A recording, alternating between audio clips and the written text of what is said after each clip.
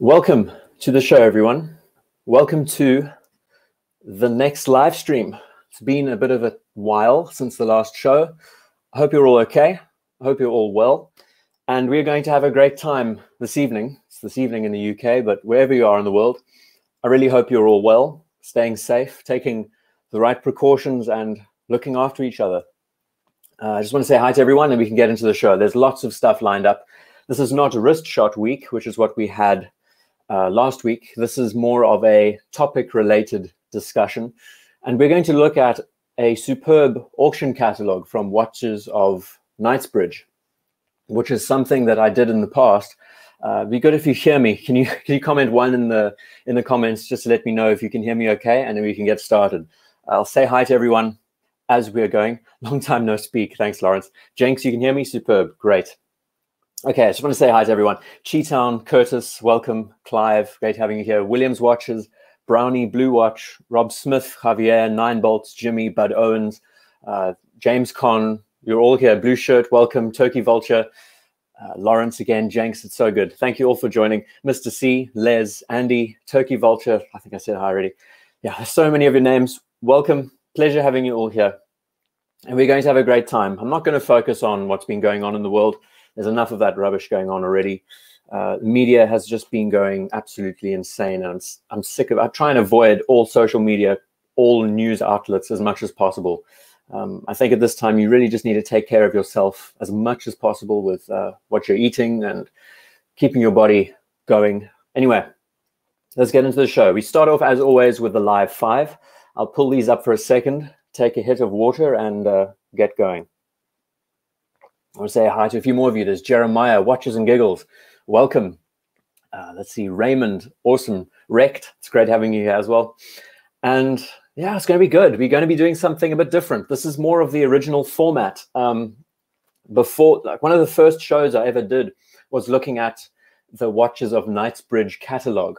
And you'll see in the description of this video, I mention a discussion and review of the upcoming auction from Watches of Knightsbridge. We'll get into that in a second. Let's just start with the watches on the screen. The live 5 is how we generally start the show, where we look at pieces that caught my attention over the course of the week, and some of these did.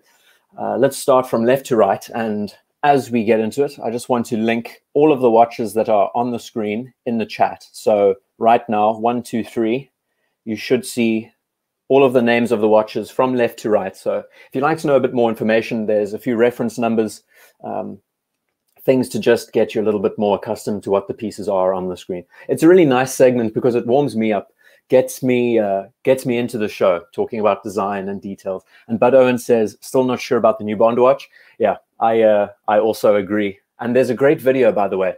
What is his name? Views from Mark, I think. He's a big Bond fan, and he's just picked up one of these Seamasters not even a week ago, and he did an unboxing. I think his name is Views from Mark, so have a look at it. Have a look for his channel on YouTube, and he does an unboxing and discusses the piece briefly. I want to talk about the design of the watch a bit differently because, of course, the press photos don't do it justice. You need to see it in a bit more of a three-dimensional light to get a better idea of the details. Anyway, let's get into these pieces and have a chat about this. What's crazy, I didn't even realize, but these 5 watches are all military inspired, if you think about it. They all have some kind of military background to them, whether it's dial related or all of those things. And yeah, it just blew my mind. Once I'd put all the images on the screen, I realized, whoa, these are all military related in one way or another. So let's get into the pieces. Start with these 2. Tudor P01 and the Longines Heritage Classic. Now, I've been working on a P01 write-up this week. I need to say hi to some of you. I love how I just get into it, get involved, and then I don't actually, you know, the whole idea behind these shows is that I can be a bit more interactive with all of you. So I'll try my best to say hi. Rob Smith says Seiko P01. Yeah, it's funny. The whole story is it's pretty crazy. And yeah, I worked on a write-up on this over the course of the week. I've done the recording. I just need to put some images together and finish. I think I'll finalize the video tomorrow. But it's really good. It addresses the creative potential of this watch and just what Tudor was doing. You can ask the question almost rhetorically at this point, saying, what was Tudor thinking And you can look at it both ways. And it's a cool discussion. I talk a bit more about design and development and deadlines and all of that. So I think I'll get that ready for Tuesday next week. Keep your eye out for Tudor P01. I'll call it something like "What Was Tudor Thinking?" So it won't be that difficult to miss. Longines Heritage Classic. This watch has been discussed enough. I did a video about this watch 2 weeks ago. Really put a lot of effort into the design write-up, and highly suggest you have a look at it if you haven't seen it. I go into all the details about the history of the sector dial and just the balance and proportions. And this is arguably one of the most beautiful sector dial watches that has ever been made, especially up to modern day standards. And it's just a stunning piece. I mean, when you think about the history and aviation, it's great. And then next to it, this JLC, this is a really interesting piece. And there's a few models. You have the deep sea chronograph. You also have the deep sea alarm. And these were very important back in the day. I don't know the exact time of development. I would imagine late 50s, early 60s kind of era. You can take that from the way the numerals are arranged and everything else. But some very quirky little features about this watch. And when you talk about a name from a JLC watch with all of these details, the value of these things are huge nowadays. Really interesting piece. I love the whole black on black idea. The sharp contrast between the elements, balance on the dial, pure symmetry, very aggressive. I mean, it even has needle or syringe styled hands. And this whole system of being able to engage the chronograph and know whether the chronograph is working, whether it's not working, whether it's ready to be reset. This little visual indicator tells you all of those things at a glance. Really interesting piece. Next to it, and this really caught my attention. I don't know how or when or why, but I stumbled onto it. I think it was on Instagram. I'm really enjoying Instagram as a place to look at pieces. And this is basically a military-inspired dial design. So let's pull these two up. I'll mention the reference because the chat has moved so fast.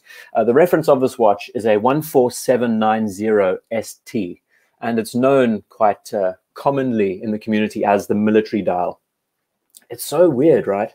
Very hip. There was mention, I can see mention in the chat saying, looks hip, looks funky. The one thing that really bothers me about the watch, why would you put the name of the watch on the dial? I mean, if you want to make it tacky, do that. And it's a little bit ridiculous. I don't understand the thinking that went into that process, but I'm sure this piece was made in and around the early 2000s era. And not all the elements work, of course, but I thought it was nice to look at the Royal Oak a little bit differently with numerals around the dial, sort of mirroring the Patek Aquanaut for the most part. Interesting piece, very peculiar. Very seldom you see this watch. I thought it would be nice to bring to light. And then we get to the James Bond Seamaster. This is pretty good. Let me pull up a full screen. Hold on a sec. Let's get out of this and pull up a full screen of this watch. Just talk about it briefly before getting into the actual catalog. Where's a good? I'll just type in Seamaster Bond. I always have a little pre-page up ready to go. It's a really peculiar looking watch. And let's see. Some light treats the watch better than others, I would say. Just overall, we've spoken about it before. Let's, sorry, again, I need to catch up with you guys in the chat. There's so much going on. Lots of talk about the AP. Interesting looking watch. Again, if you'd like to catch my attention, please tag me at IDGuy in the chat. I saw Okuzen saying hi. Nice to see you, brother. I got your email. There's so many emails coming in at the moment. Lots of people think it's still wrist shot week. It's every second week, but I'm still getting emails for following shows. So I'm having to weed through the emails, how it is. Okay. And I saw a mention from Curtis saying, I tried on a prototype of this Bond Seamaster at the London Old Bridge Street AD earlier this year. Beautiful watch, but pricey. And Peter Wong, welcome to the show. So, okay, we look at this watch and we compare it to the Seamaster from Spectre. I think the Spectre watch did a few things better with regards to its inspiration from past motifs, its use of balance on the dial and all of those details. I like the idea. One thing I like about this watch is that it calls back to the original Brosnan era pieces. It has that same aesthetic, but it does also try to make it a little bit more modern in the way it's presented. I can't get in any closer on the piece, but I think they just went a bit too far with the faux patina. not saying that that's a bad thing, but I think it overcrowds the details on the watch. It's sort of, when you look at it, it just covers you with this caramel brown color. Let's get another image up. Let's see if there's another good one. This is pretty good. This is a more realistic view of the watch. It's a little bit too heavy. Saying that, though, I think one of the greatest introductions was the mesh bracelet. They did a great job bringing the mesh in because you get a much nicer vintage-inspired sense. It's also great that this watch is made of titanium, much lighter to wear. So even though it has a bit of a larger presence on the wrist, it's much more comfortable because of its weight, lack of weight. And there are a few interesting things they've done, like that the Sapphire has this very, very unique domed effect. Highly recommend you look at the review from Spray on Tan. That's funny, bud. Highly recommend you look at the video from Views. His channel is Views from Mark, and he does an unboxing of this. You get to see it in much more dynamic light. Yeah, I must say, it's personally, I think the original from the Spectrefilm was much more well executed, because when we talk about a James Bond watch, we want something that's sparse and simple, not something that's so overly technical. This watch would have looked just as terrific if they had kept the idea of a titanium case and bracelet, but then went with just white numerals, or just lessened the overall freshness of the white and faded it down ever so slightly. I think they may have overreached in a few places with this model, but you know, in saying that, there are some nice motifs. I like the MOD triangle, MOD arrowhead. It's a nice callback to watch, you know, watches of that time and all of that. But yeah, if it was me, I'd be jumping on the Spectre model still. I think that has a bit more of a timely nature. This was very close, though. I think they did some good things, but also they overplayed it in a few areas. Apparently, these aren't limited editions. As far as we know, there's been a few talks about this watch going to be on the shelves. And I mean, in different lights, you can see these pieces manage to play with the light so well. It's all up to opinion, of course. I think they just overdid it. I think on the bezel especially, they should have backed off a little bit there. Let's see, Shaitan says, my issue with the Brosnan Seamaster doesn't look right without its original bracelet. Yeah, that's true. I mean, the bracelet really was that element that tied it all together, gave it that image on the wrist, you know. This one, a little bit different. And this piece would have looked great without the helium valve, I think. The one Seamaster Professional that didn't have a helium valve, I think everyone would jump on it just for that reason. Yeah, so strange. It's strange how you can see it in different lighting and get a different feel for it. The dial is also very matte. Anyway, we've spoken about this long enough. Let's get to the actual content of the show. Beforehand, just talk about what I'm wearing. We can briefly talk about quarantine watches if you want. This is a Corniche Heritage. They are by no means expensive.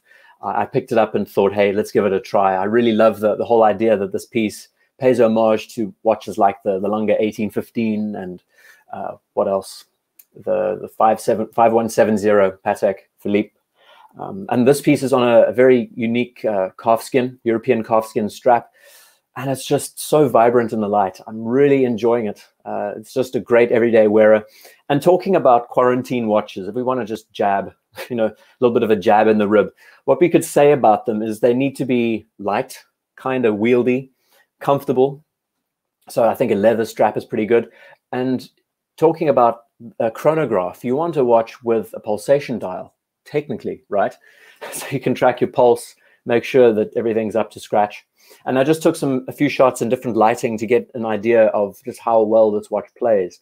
You have a much more dynamic glow here, and then we get into a bit more off light, and then slowly but surely you get to see how the light reacts with it, and it's just gorgeous. The details are amazing. Finishing is great.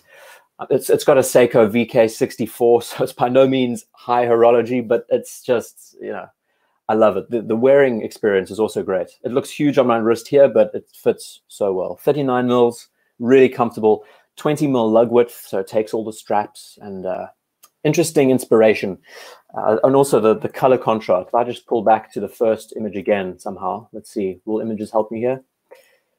This calfskin, oh, it just completes it for me. It makes the blue stand out so much more. Very, very vibrant. Okay, there's a few more comments. And again, if you want to catch me, tag me in the chat, and I hope to get a hold of it.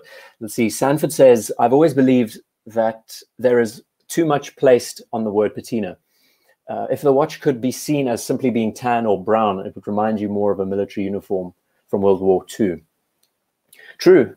The whole use of patina and faux patina is a little bit overkill at this point. I agree.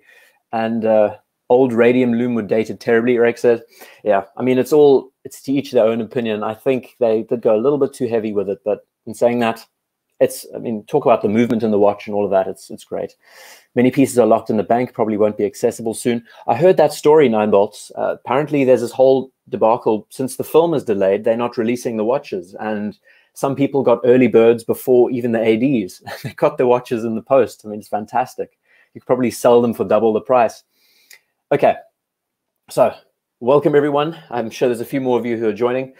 So I'm really enjoying this piece. Very nice wearing experience. Love it. Jumping to the content of the show. And again, it's a bit different. This plays back to how the channel used to originally do its live shows before we had Wrist Shot Week and more topical discussions. This is a catalog from Watches of Knightsbridge. They're based in London. And I've done a few of these before.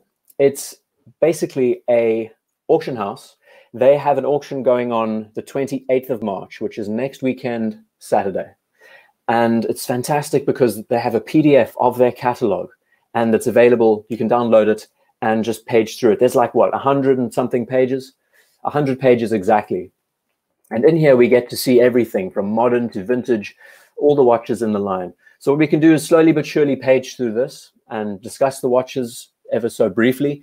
I can say hi to you in the chat. So we can just get a conversation going. If you'd like to ask me a question about a watch, I can always pull it up and we just keep the dialogue going that way. It's a nice way to take your mind off things, I think. And the photography is just incredible. I love it. So it's almost like us sitting and paging through a magazine together as a group. So we can enjoy it together. So first off, this piece, what is it? It's an AP, I think, pocket watch. 18 karat solid white gold diamond AP skeletonized pocket watch. I don't know how many of us are interested in diamond encrusted pocket watches nowadays, but hey, it's up.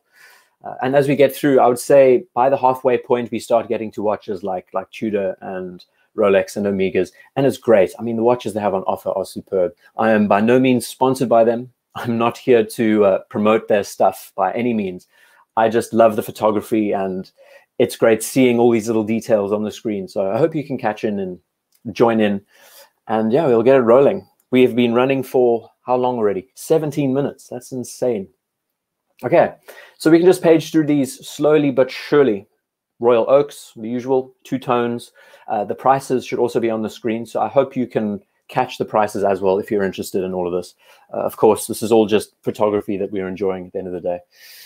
Shaitan's saying, rocking my Save the Ocean turtle. Yeah, it's cool. I'd actually love to talk about it. The idea of using that blue for that special edition, I think it's great. It's a nice choice. It's got a lot of meaning behind it, you know. Yeah, so there's some peculiar watches here too. This 50 Fathoms on the left, dated 99. What does it have? A white gold bezel. I'll also repeat, I haven't looked at these before the show. This is me just sitting here browsing what's on offer at the moment. Haven't had any time to look at these today. I've been quite busy. We have a dual time on the right-hand side. You don't see 50 Fathoms like these anymore. I can't read what it says here. Gentleman stainless steel. So this is just stainless steel all the way through. Bezel. Very nice layout though. I mean, this has really become the element that ties the whole Blancpain line together nowadays. It's really cool seeing it on display. This is a little bit more peculiar. You just never see these watches, you know. What era is this from? 2001. Strange use of balance on the dial.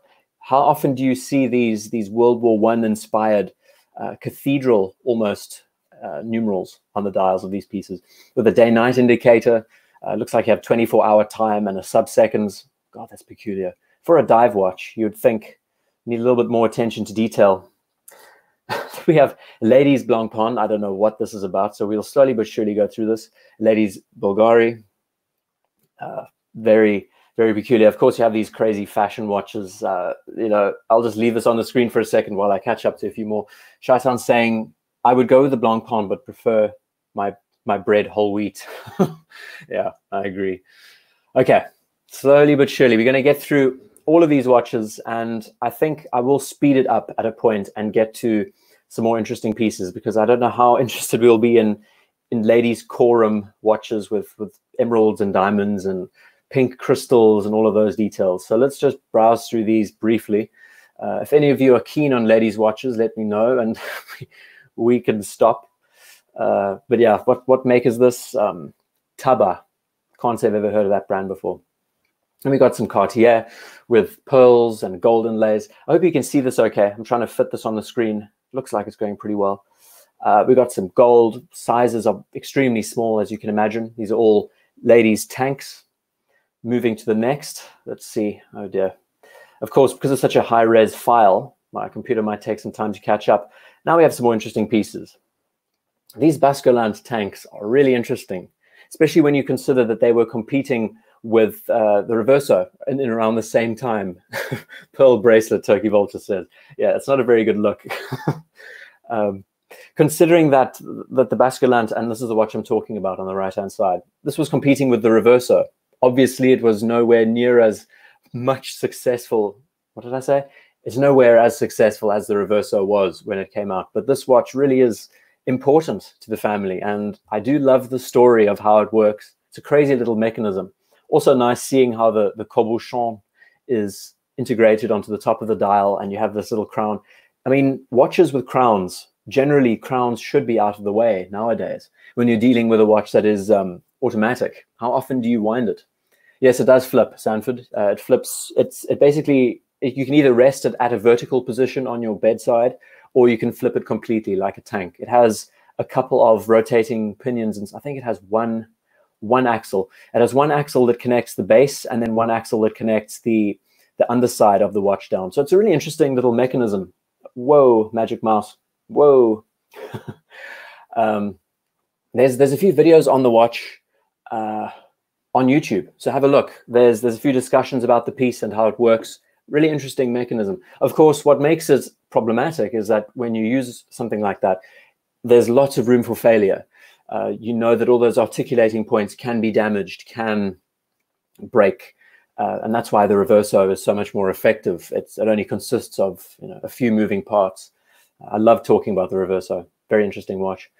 Then we get to this piece, and what I love is the photography gets super. When the watch is focused, we get a much greater image of the watch on screen. And this is a jumbo automatic from the 70s, 18 karat solid gold. I mean, this is the typical tank, but you never see this watch without blue hands nowadays. It's kind of peculiar, right? Solid gold hands as well as case and everything else. And the nice thing about these photos is that you get to see all the details and the scuffs and the wear. One thing that I kind of appreciate from the way Watches of Knightsbridge presents their stock is that they by no means baby the watches in the photos. They don't doctor the watches.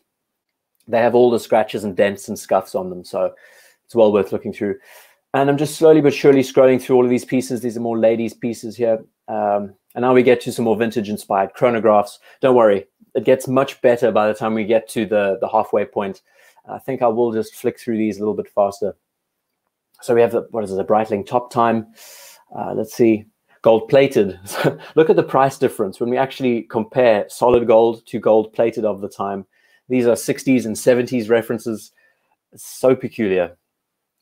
Yeah, so that's nice. Everyone's listening to me. That's cool. I hope everyone's okay. I hope you're all fine and well and looking after yourselves and enjoying watches. I think the main subject that I wanted to focus on is that watches generally are such amazing distractions for all of us. And this is a time when we can just sit back and kick back and look at what's around. Not so much, it's not as directed as something like Wrist Shot Week, which is more personal, but it's nice seeing the level of variety that's on offer around the place. So these are 1969, 1970 Breitling pieces. You can tell that the motifs were very much 70s inspired back then with the handsets and the use of the subdials. You know, I wouldn't say it's up everyone's alley, but the subdials are so peculiar. Let me pull in and have a look at this one here. The red hands and the crazy looking dashboard. It's amazing how automotive design really was translated across into the watchmaking field back in the day.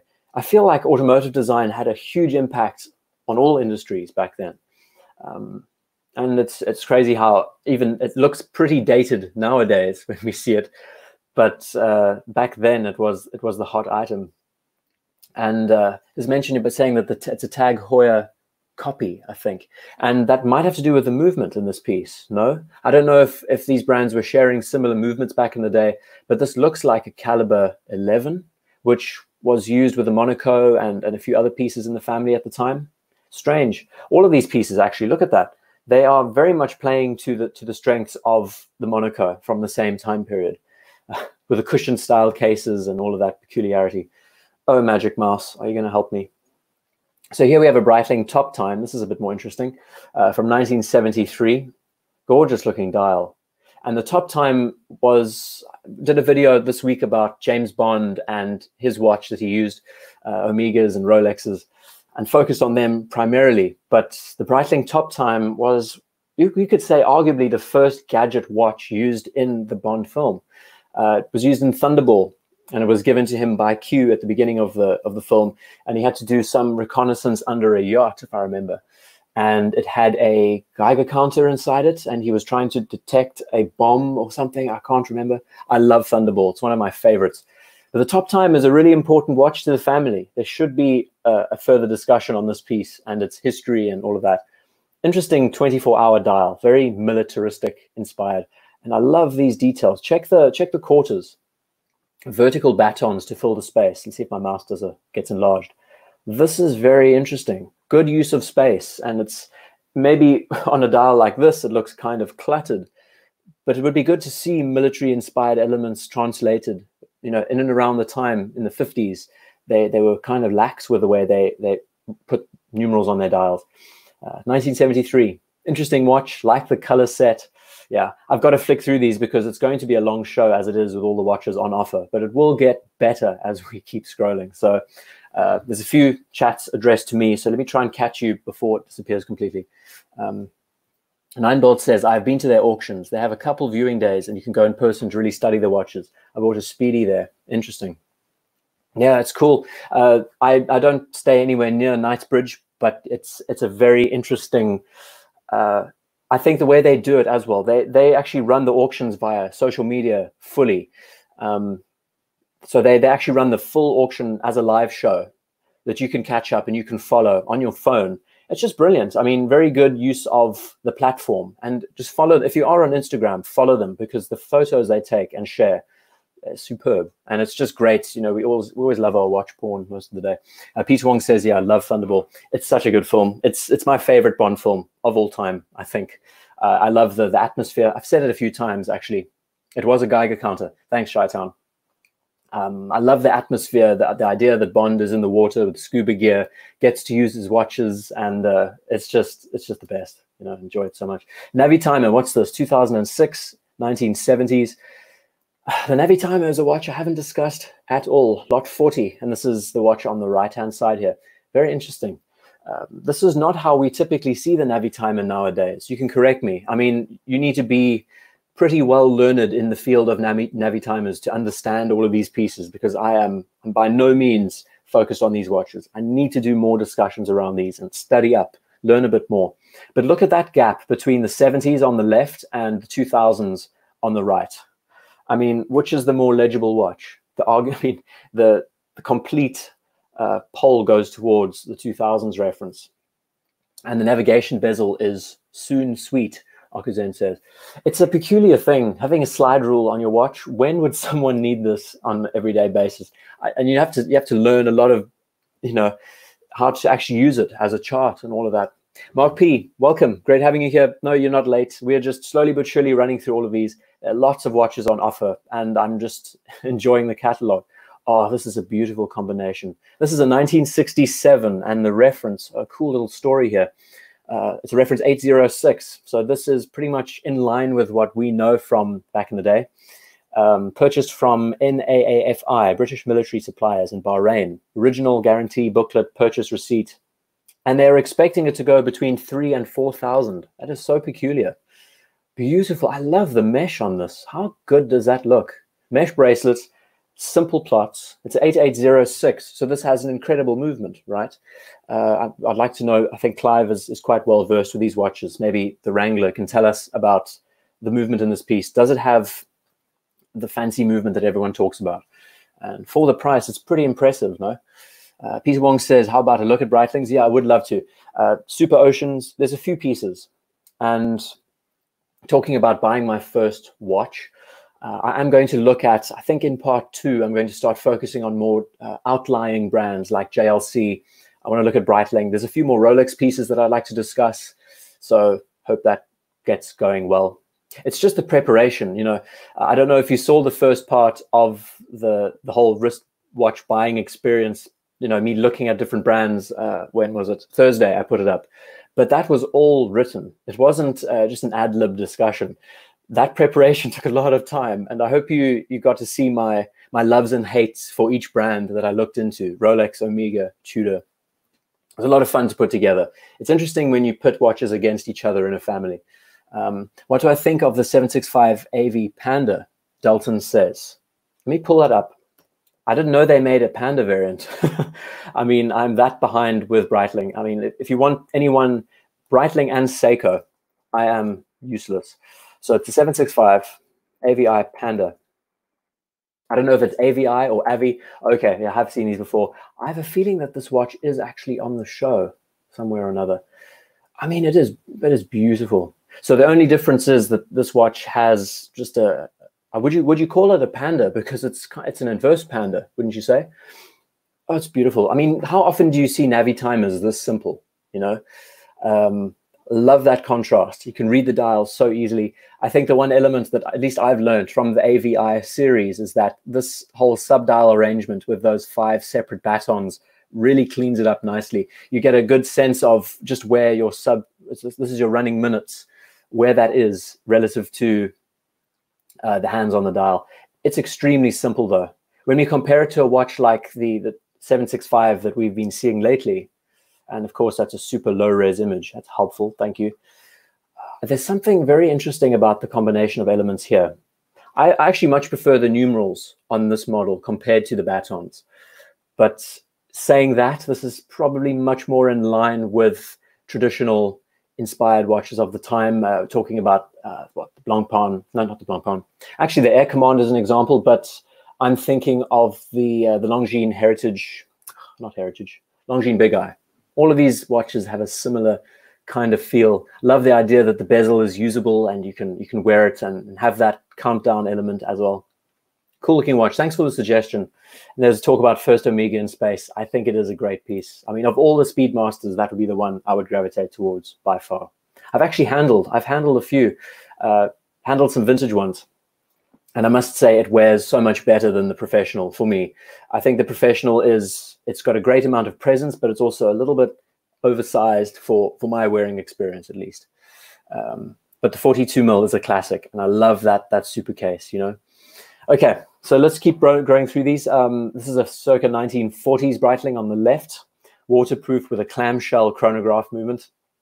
This is old. This is 1930s, really interesting. I loved what they did with the way they arranged their sub-dial in the center back in the day.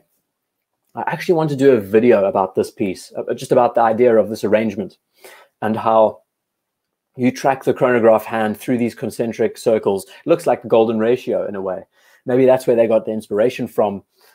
But it's a fascinating combination. And then just when we sit back and look at the colors, the contrast between the reds, the blacks, the whites, how easy the watch is to separate. You can look at every element individually without having to focus too much. It's amazing, actually. Very good use. And they used a telemeter bezel back in the day because, of course, this watch was probably used to time shelling and how far projectiles would go using the speed of sound. Interesting watch. And I do love World War I era pocket watches. It'd be nice to look at them in more detail as well. And then we have some glycines, original pieces. Left of the screen is a 1955 and on the right a 1966. And the Airman needs to be discussed as well. What I love about these streams is that I can jump back and catch up with subject ideas. If I'm feeling a bit of creative block, it's nice to look back and see what was spoken about. Glycine Emma needs a show by itself. And have there been any more questions directed to me? It's great. Mark P, he's doing well. Nice to watch and think about something different. Yeah, Mark, that's the idea. I think this is a time when we can just enjoy the hobby and get into it. I've definitely been using this as a distraction for a lot of times. And watches are just amazing distractions. I mean, that's really the theme of the show, really, as we go through. Then we have another Glycine Emin. This is 70s. I mean, you don't even have to look at the timeline to see what this watch is. And on the right, we have a Gigande. I hope I said that right. Gigande. Don't know anything about this brand. It's been and gone. But it's crazy how all of these brands were around back then and how some have done exceedingly well and others have just disappeared into the unknown reality. We have a Jacques Dro on the left, and we have a, what is this? A Nevada Gretchen. Oh, geez. Wow. Interesting. Both from the 70s. And these 70s watches are so polarizing. I don't think you can get more polarizing watches in the world. When we look at the 70s inspired pieces with their colors and all of those details, you either love them or hate them. There's no real divide down there. Okay, carrying on through, we've got lots of pieces up, and it's going to get better as we go through. We've got some Doxa subs, some originals. The one on the left is from 67. The one on the right is 68. And I actually have a footnote telling myself to do a write-up on Doxa and the sub and the history and just what it has done, how it used, I would say it was one of those watches like how we see watches today. What's a good example? Like Ming watches or FP Journe, how they've used like social media and all of those platforms to propel their names. These pieces used icons of the time to promote their watches. And as we know, Jacques Cousteau loved this piece. And it's amazing just how a watch like this got into the mainstream because of it being worn by someone popular at the time. And yeah, it's cool. It's a great use of marketing. And I mean, this watch is entirely unique to itself. And again, it's polarizing because it has a cushion case. It's got these just heavy 70s markers, but they're doing some great stuff. They're making some awesome pieces.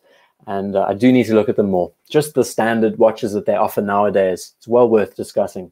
I also love the way they've placed their, I mean, look at that. That's a brilliant use of space. The way they've put their typeface there and offset it from the base. It's simple, effective.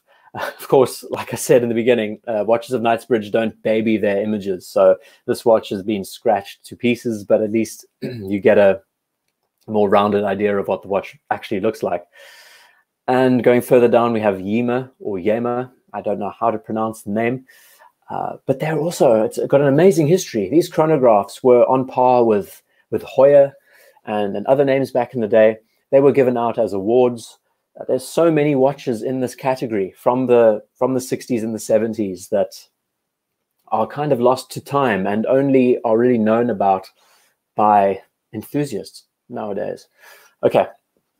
Let's see what else is next. I'm with you on this journey. I really don't know what's up on the show. Okay, here we go. Got some more chronographs. It's what I like about the way they present their catalog is that they go from everything 60s, 70s related, and then they jump to more field watch related pieces. They have their separate segments, you know. On the left, we have a Gallet, and on the right, we have a Excelsior Park. Circa 1960 on the left and 1950 on the right. I mean, these dials are just so simple. Interesting that they look more like watches from the 50s. I mean, especially the one on the left looks like more of a watch from the 50s than you would think for a 60s era piece. And of course, as I've learned over this time, these brands were really sharing dial manufacturers at the time. So there is no knowing what was allowed, what wasn't allowed. As we get to the more Ministry of Defense related things, we can start seeing how watches fell into a certain category. Okay, let's catch up with all of you here. What Wisconsin Watch Guy says, I hope it's Wisconsin Watch Guy. We Watch Guy. Yema Yachograph. Great, really cheap price. I have to look at those. I need to look at Yema as a brand as well. And Mario Andretti, great story about it. And I think it was awarded to him, Sanford. Actually, it's in the book, is it? I don't know if it's in this book, A Man and His Watch, or if it was just an award given to him for an Indy 500. I think I remember the story back there. So we're going slowly but surely through all these. Let's see what else is going on. We've got a Doxer on the left from the 40s with a Valjoux movement. And on the right, we have a Hoya from the 40s. A Hoya was so important. And I actually have a few footnotes telling myself to focus on the just the standard Carrera line and have a discussion around them and just how impactful they were. Because it's amazing. I mean, Hoya in the late 60s and 70s, they were on fire. No one could touch them. In the stopwatch realm, in the whole idea of stopwatches and chronographs, it's amazing, you know. And talking watches, yeah, Lawrence says, I think that's where I saw the discussion with Andretti. And here we have some Otavia Hoyas. I mean, this was Hoya in their heyday, 1970s. They had just released their Caliber 11. I'm trying to remember back to that history. The way you can tell it's a Caliber 11 is the way that the pushers are arranged across from the crown. I think that wasn't so much an aesthetic choice, but it was just the way the movement was made, because we know the history. They were in competition with brands like, I'm drawing a blank here, for the first automatic chronograph, the Zenith El Primera. And amazing. I mean, Hoya technically did it first. And the Otavia, I mean, the Joseph Fur is the one we normally look at, which has a blue highlight on the dial, but the orange is also striking, very much tied up to the 70s period. They call it the Orange Boy. And there's a message from We Watch guys saying, great thing about the Otavias are they're all different, their color schemes. It's amazing. And they don't overplay it too much. They keep it simple enough that you can look at it and feel like you're getting a splash of color, but not, a huge amount that makes it too polarizing. And the bracelets, everything about these watches, they were superb at the time. Look at the one on the left. So we have a Silverstone on the right, and we have a Montreal on the left. And this was when we got more deep into the 70s. We moved from cushion cases to more TV-styled cases. The Silverstone is beautiful. We look at this watch now on the right-hand side, and we could say that this watch has been able to transcend time much better than most, actually. Think about the Apple Watch and all of this modern smart trend that's going on. This looks like quite your contemporary smartwatch. It's a beautiful looking piece, right? I think the integrated bracelet was quite a revolutionary thing from the time. That's something that everyone tried to incorporate. The idea of how the strap integrates underneath the case, so you never see it, you don't have lugs, it's just clean and simple. As a racing chronograph, this is beautiful. What a stunning looking watch. And the burgundy color as well, What do they offer this for? Between $5,000 and $6,000 for this watch. Very interesting combination of elements. This really does look like a watch that has been able to move through time gracefully. Compared to the one on the left, not so much. Still has a bit more of a cushion case aesthetic than a TV case, Great though. I mean, this is what's awesome about watch design, is you can really break up all the elements that you've learned over time and try and create some kind of synergy with the way you present. Let's have a look. These are Carreras, and these are from the 70s. These aren't your iconic Carreras, but we will get to them now. I'm sure the next slide we will see a very fancy, the Carrera that we all know and love. Let's see what else is going on. Silverstone has such an unusual shape. Yeah, I agree, bud. Very interesting piece. Great thing about those watches like the Montreal, Silverstone, Monaco, named after F1 races. I didn't even think about that. It's great.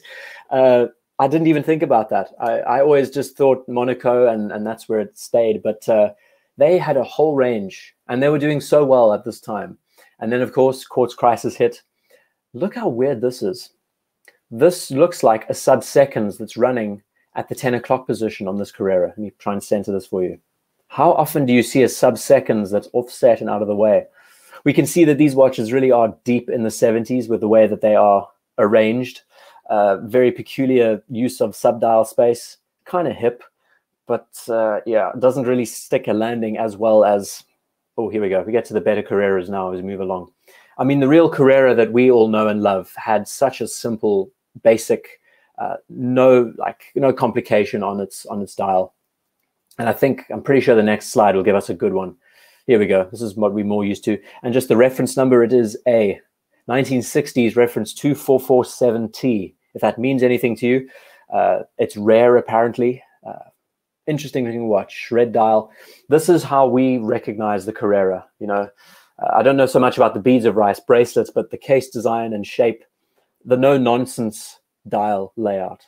We could argue that Hoya and the Carrera line created such a big impact just by the way they arranged their dials on their watches, because people were still very confused about chronographs in the sporting space. And I mean, how similar does this look to watches of the time that were competing? Like, let's just say the Speedmaster from the 50s and the Daytona. I mean, this looks like a direct Daytona dial, but, you know, Hoya nailed it. And again, I'll emphasize, Hoya did so well at the time. And there was a mention from We Watch Guys saying the 90s reissue Carreras are great looking watches. There are some awesome pieces from the family on offer. Of course, you don't buy them for their potential to be looked after and gain any kind of value. These pieces, on the other hand, they had some really pioneering movements. Again, I'm not well versed with the movements on these watches, but very good. Shaitan says that Hoya is like the Lancia of watch companies. That's a very good analogy. Yes, I would agree. If you know cars, Lancia were just dominating in the rally space back in the day. They had the Integrale, they had the Stratos, the 806, what is it called? I'm not that well versed in my cars lately, but Lancia as a name, they were just destroying the space until cars like the Audi Quattro came in. So yes, that's a very good analogy. Well, thank you for that, Shaitan. Beautiful little Croya Herrera. And then we have a few more Ottavias from the 60s. And over here on the right, this is the most peculiar. Talking about Silverstones and all the other models, Monaco and the Montreal. Then we have the Camaro. This is when I kind of got lost with Hoya. When they started introducing a watch like a Camaro, I thought, you know, what was that about? Peculiar. I mean, it's strange that the 70s period, it doesn't feel like, we could say, yes, they had a very clear design language with the way they used highlights and all of these strange motifs. But then all of a sudden, we jump back to this really rigid cushion shape case. And you kind of go, so what was the thinking here? Are they trying to be more TV inspired, you know, TV case inspired, or are they looking more to past references like Panerai inspired cases? I don't know. The 70s was a weird time for watch design. I think we can all agree there. On this one on the right, I mean, this to me is the Carrera. Let me try and get right in. This is a 2008. Oops. Oh, Magic Mouse, help me out here. This is a reissue in 2008. And this to me is the Hoya Carrera. I mean, if you want one chronograph, this does a pretty good job, you know. Truth Fears says tag Morocco. That's funny. This is just stunning. I think this is what really made the Hoya name famous with their Carrera line. Simple, no nonsense, easy to read, extremely legible. And this is what put their watches on the map. I mean, the sales with these pieces back in the day, they were the go-to watch for anyone who was in the racing space, you know. It says 2008, but looks like a 90s reissue. Let's have a look again. Dated 2008. Tag Heuer re-edition with original guarantee instruction booklet. That's the problem. They really abbreviate the descriptions here, so we can't really get a good, clear look. Here's another Camaro from the 70s. Yeah, but that one on the right, I mean, that does it for me. That is the Carrera for my taste. And then we jump across. So we've got a Morocco here. And they had so many models. I mean, what is this? A 2008 reference? This is definitely not what we know when we see the Monaco. This is a Golf reference. You can see it has the Golf logo, but that is just so tacky. It just doesn't work at all. Speaking subjectively, why would you do that to a Monaco? The simple layout of the Monaco made it such an interesting watch of the time. Love the contrast and the highlights and the use of colors. But that blend doesn't work very well. And then on the right, we have a model, what's this, a 2005 Zenith El Primero base. Very interesting. Hoya Monza. Again, talking about Formula One. Use of sword hands. I mean, this reminds me of an IWC pilot watch. How peculiar is that piece? Okay, catching up to the chat. There's a few chats coming towards me. Thank you, everyone, for the chats. Tag Heuer just closed their company. Is that so, Ryan? I'd like someone to confirm that. That's a little bit nuts. I have heard that a few A few companies have delayed their production for a little while because of this scenario. And yeah, just talking about this bug, I think the whole social distancing idea needs to be implemented much more harshly, because if we then spend the next 2 months without having to go into public spaces, the rate of infection will drop so much dramatically. And might as well. You can't really look at things in hindsight, but I hope everyone is doing well. Beverage check from Okuzen. I'm drinking a double coffee and a bit of water. Nothing special today. No alcohol at all. I'm just going slowly but surely through this. I really wanted it to be a laid back chat tonight. I didn't want it to be too preachy and lecture related, but we watch guys saying the reference on that 2008 one was the same used in the 90s reissue. I think it was just bought years later. Okay, but the same. Great because it's 35 mils. Yeah, and size with chronographs. I mean, they were making them in like 36 back in the day. Imagine a 36 mil chronograph today. It's just nuts. We have a Bremont on the left, and they call this the Zulu. Doesn't look like much of a Zulu to me. And then on the right, we have a circa 1990 IWC Engineer. This looks small. This looks like a 36 mil reference. And the Engineer, I need to do a video about as well. It would be good to discuss the watch in more lengths and just how it competed with watches like the Vacheron 222, AP Royal Oak, and Nautilus. I'm so sick and tired of talking about the Royal Oaks and the Nautili nowadays. Okay, now we get to the more interesting stuff. We get to JLC. I'd love to talk more about JLC when I do my searching for my next watch brand. And just look at the more obscure watches. Talk about reversos and everything, but go into a bit more detail there. Okay, so let's see, from Sanford.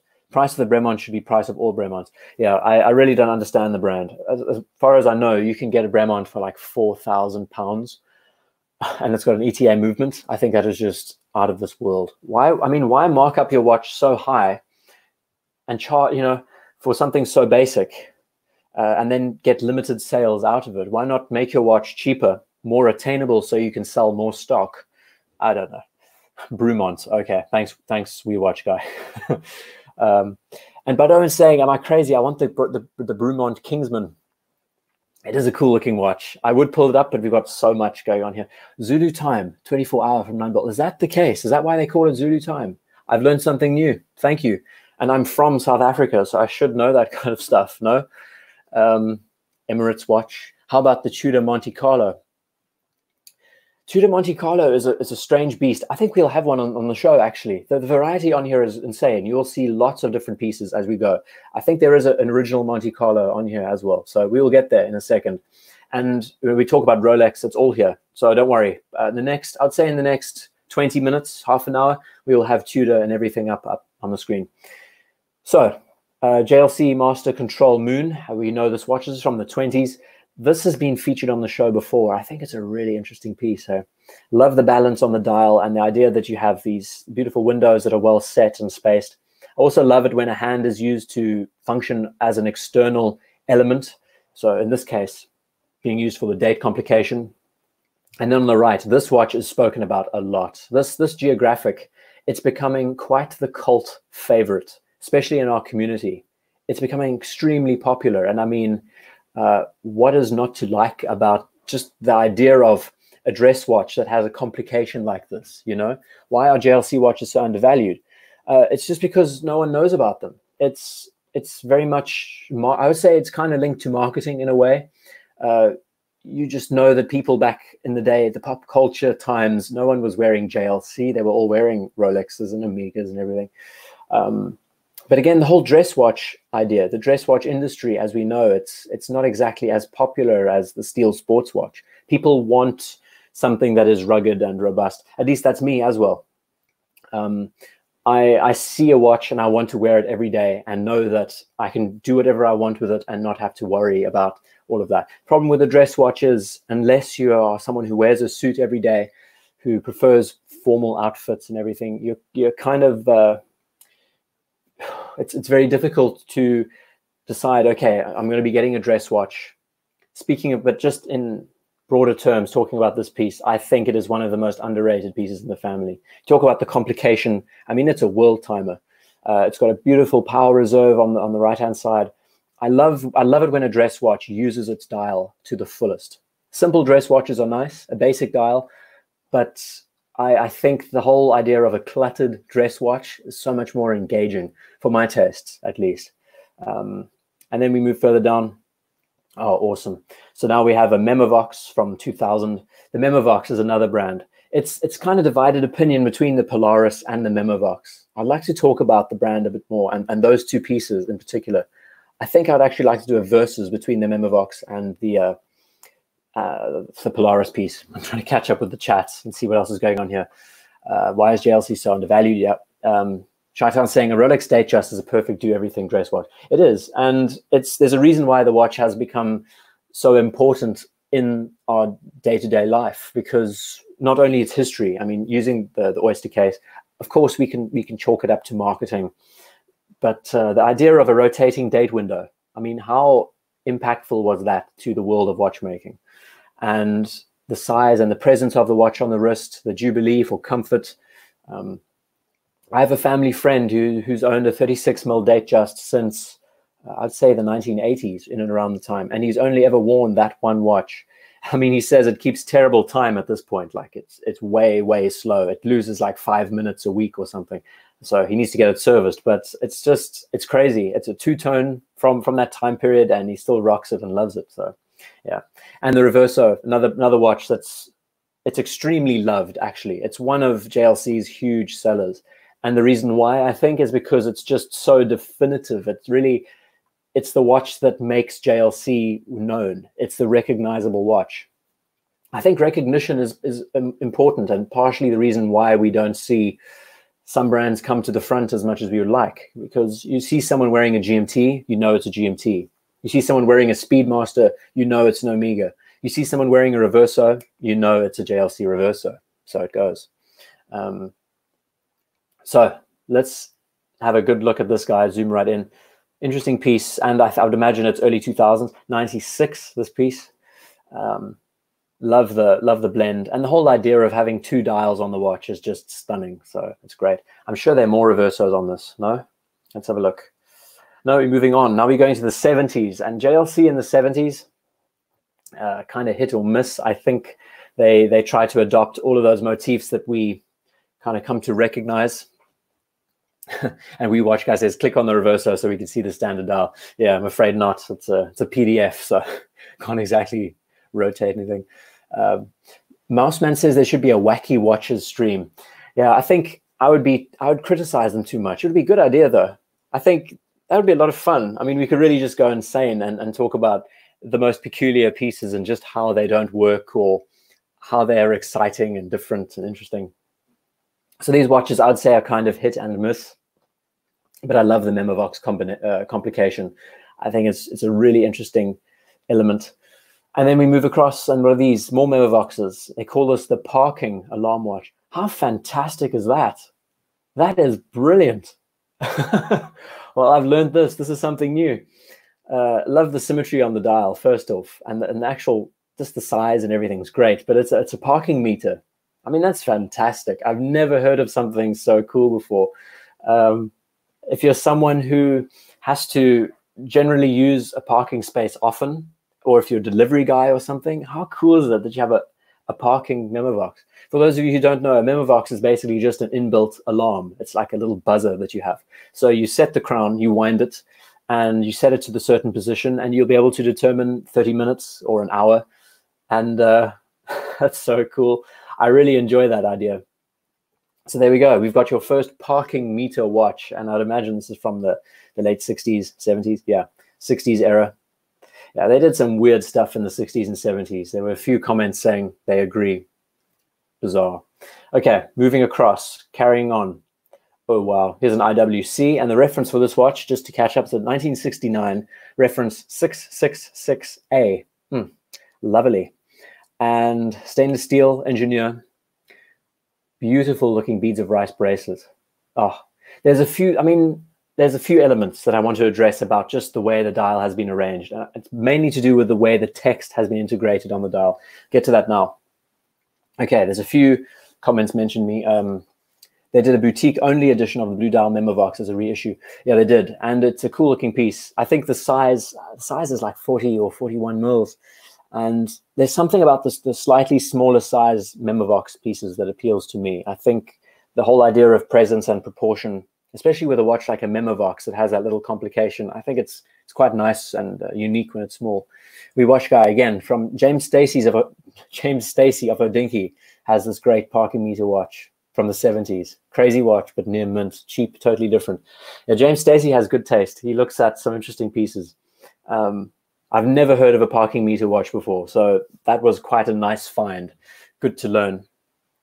So what I love about this, so the engineer in the 60s, I don't think that they haven't exactly translated into the 70s era, so love the way that dial says engineer. And that's what I'm saying. The way they've done this layout here, so they hadn't translated the watch into the 70s to the more iconic, integrated bracelet case and everything that we know. But I'm sure this piece had a Faraday cage around it to protect the movement. But look at the way that the engineer has been incorporated in with a lightning bolt running through it. I mean, that is just so old school in the way it was thought through. And IWC really should go back to this beautiful cursive font. I don't know what you would call this typeface, but that is just so classic and really completes it. It makes the watch, in a modern watch, this kind of typeface. You can't really see it very well. I apologize, it's quite pixelated, but a modern watch with this dial layout or this script would immediately call back to the idea that you're handling a watch that has a history. And I think many people don't really know too much about the brand that they're getting into, so you pick up an IWC and it has just IWC put on the watch. When you pick up a watch that has International Watch Company and it's all beautifully typed out like this, all of a sudden you say, hey, this watch has been around for a long time. This family has had a history, It's just beautiful. That combination, you have the more modern engineer text and then you have this beautiful cursive font. Beads of Rice bracelets. That's a stunning looking watch. Great piece. Oh, yes. Now we're getting to our field watches. IWC Mark 11, I hope. Yes, it is. Oh, this little guy is a gem. And it's on, I would imagine, quite a traditional bracelet from the time. Ooh. So this is the real Mac Daddy of the field watch family. And yeah, let me catch up with all of you guys here. I think no one's been mentioning me in the chat. They're just listening to me. That's great. I love that. So I can just focus on this. I mean, the history behind this watch, I really loved investigating the background of the IWC Mark 11. Get that IWC, Eric Bell says. Yeah, I mean, it is. What's amazing about it, I'll give you just a quick rundown of the piece. So in and around the 60s, they were chopping and changing ideas. And this watch established the field watch, and they used the Flieger as the main inspiration and they scaled it down. And I love the fact that this was the first watch to really push the boundary and get itself established. Yeah, we could say the Dirty Dozen established the field watch, but I think this pushed it into the next generation, and all of these little motifs like the tritium at the quarters, very sparse. The handset is very unique. It's a squared off element here and a more jagged or pencil style here. White hand. It's basic, it's simple. It keeps lots of Flieger aesthetics. And as we know, these watches were now built to MOD specification, Ministry of Defense. So these watches really did need to fulfill a criteria at the time. Beautiful watch. And I mean, they're pretty hellishly expensive. This piece is from 1951. Interesting. So we're not talking, that's quite amazing. I didn't know that they were around that early on. Yeah, but it's beautiful. I mean, it's so legible. Great combination of elements. I wouldn't say, it's polarizing though. It's not just your simple everyday wearing field watch, but it is one of the pieces that really established the name. And then next door we have a JLC, and this is from 48. So this is a Dirty Dozen, and this is one of the most desirable. Oops. I hope the PDF doesn't do that white screen flicker as I go through. If it does, I'll open it up again. So this JLC is one of the original Dirty Dozen pieces, and yeah, it's just stunning. Very, very important. And I've just noticed it has this transitional detail with regards to the way its hands are used. I mean, all of these companies were collaborating to create the same kind of watch. I don't know if this was built to Ministry of Defense specification, RAF pilot's watch. So it was 1948, straight after the war. Dirty Dozen inspired. I mean, these are radium. These aren't tritium dials. So you've got to be careful, you know. But it's just beautiful. I love, oh, geez. If I have to zoom out and the thing goes white every time, I'm going to have to try and refresh this because it really is irritating. You really have to give props to the field watch of that time period and just what it did. And then we get into these, I mean, these are all Dirty Dozen era or a little bit later, all incorporating similar aesthetics with broad arrow hands. We've got an Omega, what does it say? British military RAF pilot from 53 on the left. On the right, we have a circa 1950s Air Force. I would say this watch is a little bit older. This could be something more in line with what we would see from, you know, end of the war kind of period. But these really were the establishers. These are what made field watches so impactful. And then all of a sudden we jump to Hoya with a flyback. And didn't Revolution Watch have a partnership with a model like this recently?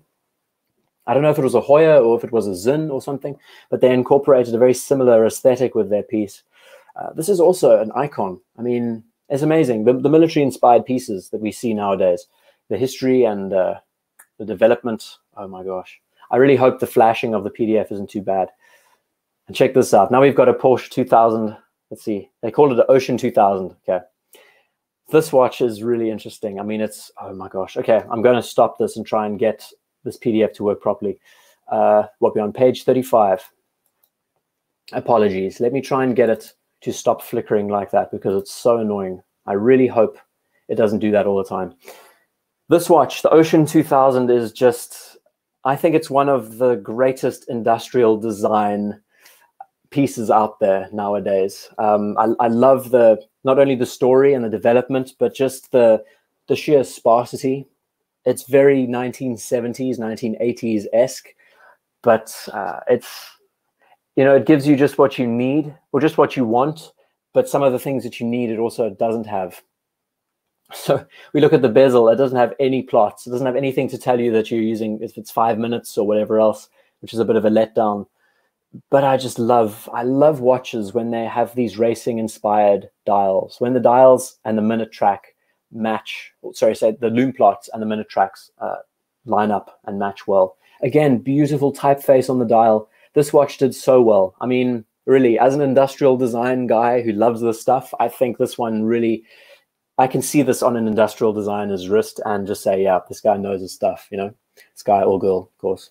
Okay, let me see, there's a few talking about mod improved, yeah. We watch guy, handset on that Porsche design reminds me of the Doxers a bit. It does, and I mean, it's just a direct transcendent of that period. I mean, the inspiration with the use of colors and the squared off plots and everything. And there was a mention, Mr. C, currently owned 2 Rolex, 1 Tudor and 1 Omega, but recently I have been attracted to Radot Quartz and Movado. Is that a bad thing? Are we talking, is it Rado or is it Radot? Never heard of that before, but Movado, is that a bad thing? You know, Mr. C, we all go through our ebbs and flows in this hobby, and I think you should just enjoy what you like. I think looking into brands is important. You get to learn a lot about what your taste is. That's what I've loved about running this channel, is that I spend so much time writing about these things that I really learn about the details that I like, the details that I don't. I hope to bring that forward to all of you and share my opinions on various aspects. But it's amazing how just creating a checklist on things that I like. So I look at this watch. This looks like such a utilitarian built piece for the military, with the integrated bracelets, with the simple, beautiful bezel layout. The dial is just so crisp and easy to read, basic, you know. But the problems with it, of course, is that it doesn't have any elements on the bezel to help you with your dive time or any kind of countdown timing. So that's a huge negative. Love the idea that it has an offset crown and how the knurling on the crown matches the knurling on the bezel. You can tell that this, I think I made a video about this, and I said you can tell that this watch was made by a design house because they understand how these elements are relative to each other, and there's a relationship between the parts. So this model is from 1980 with original IWC leather box, textile strap. I think it's beautiful. And we look at the case back. I don't know what Bunt is about, but it's quite cool. And this watch is made of titanium, if I remember. Yeah, I think it's just great. Very interesting watch. Not much more needed to be said. I made a video about it a few months ago. I recommend you have a look at it if you'd like to see more details. I talked about Porsche design briefly and IWC, the Ocean 11 in particular. And then we jump to more field watches. We have some Hamiltons. This is probably the original khaki before it was known as the khaki, and 1960s. So this is when Hamilton was introduced, and they created some amazing stuff. Their movements were important. Shytown mentions, am I crazy to see some dial resemblant to the 1655? Absolutely. I mean, it's all in that same time period, you know. Lots of companies were taking inspiration from that era, and it's just great. The one element that I really like, let me try and jump back to it without too much hassle. Don't worry about it. Yeah, we spoke about it long enough. So Hamilton, the original, I mean, this was like the original khaki, and they did some great things. I'm sure we'll see some CWC pieces, but the movements in these watches were rock solid. They did a great job. And then, you know, the quartz crisis arrived and Hamilton had to pull out, and CWC joined in. They incorporated Hamilton movements in their watches for a while, but then they translated over to quartz. It's a great history. I highly recommend you look at my military history. I really spent a lot of time writing about all the different backgrounds. It's great. I mean, when there's great archives to look up and condense into a content, superb. So what do we have here? We have a Lemania from 75 on the left, and we have another Lemania from the 50s. Amazing how different they look. And this is stunning. I really like the idea of this case being integrated with its pushes and with its crown guards. More of a cushion case aesthetic, very comfortable. Love that balance on the dial. The use of numerals on this dial, very, very World War II inspired, vintage-esque. Lemania made some great watches for the military as well. Yeah, I think I also addressed in the French video that I'm working on, French military. There's talk about Lemania, and of course Longines and Breguet and Breitling, and just nuts. So what we have here, we have a South African Air Force military Lemania from the 60s. Get out of town. Okay, well, ladies and gentlemen, I am from South Africa originally, so this is pretty cool. And there are some amazing, one cool story. I'll tell you as we get to it later on. We'll get to a Tudor just now. But yeah, it's cool. I like these stories. As you might or might not know, South Africa is on the other end of the world. And the fact that you see Swiss watches being pushed out there, it's quite rare. And they are extremely rare for that reason. So as we get through to the more Tudor, I hope there is a Marine Nationale piece, because I've got a funny story to tell you about South African Navy Tudor watches. Anyway, running through this, beautiful. I love the symmetry from the 1960s. So I would imagine this was probably during Angola. If you know anything about the Angolan War, not a very fun time. Oh, wow. There we go. So these are all, wow, all circa 1945. I love it when they do this. This is a lot. Oh, my goodness. This is one lot of, oh, wow. This is amazing. How's that? I don't know. This is not the full Dirty Dozen. Maybe it is. Maybe it isn't. But this is a lot. And you have all of them. Let's count them. 1, 2, 3, 4, 5, 6, 7, 8, 9, 10, 11, 12. This is a full set. That is, this is the first time I've seen this. Is this every brand? I don't see an Omega. Yes. That is amazing.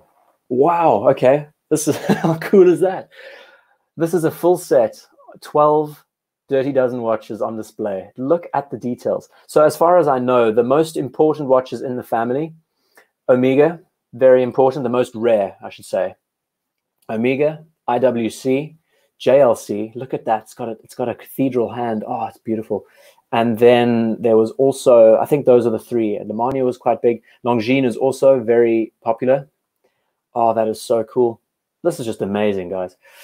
So there we go. You've got the full set, and some vary in rarity more than others. You know, the whole idea behind this was during the Second World War, the British Armed Forces needed watches, and it's amazing seeing them all together. This is the kind of thing. This is the kind of set you buy and you put in a display case and you mount it on your wall.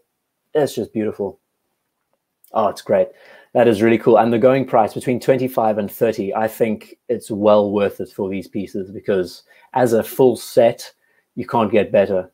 when you just think that they had a specification to work towards at that time, and each company did something slightly different with the handsets, with the dial and the numeral placement. Generally, they had to have a sub-seconds dial there, and everyone had to have a broad arrow signifying its military intent. Oh, beautiful. So cool. Never seen them in a set before. I've never seen them at auction as a set. You do see them online, but that is superb. Eric Bell, I haven't said hi to you. Welcome. There's lots of you that I haven't said hi to. It's not because I'm avoiding you.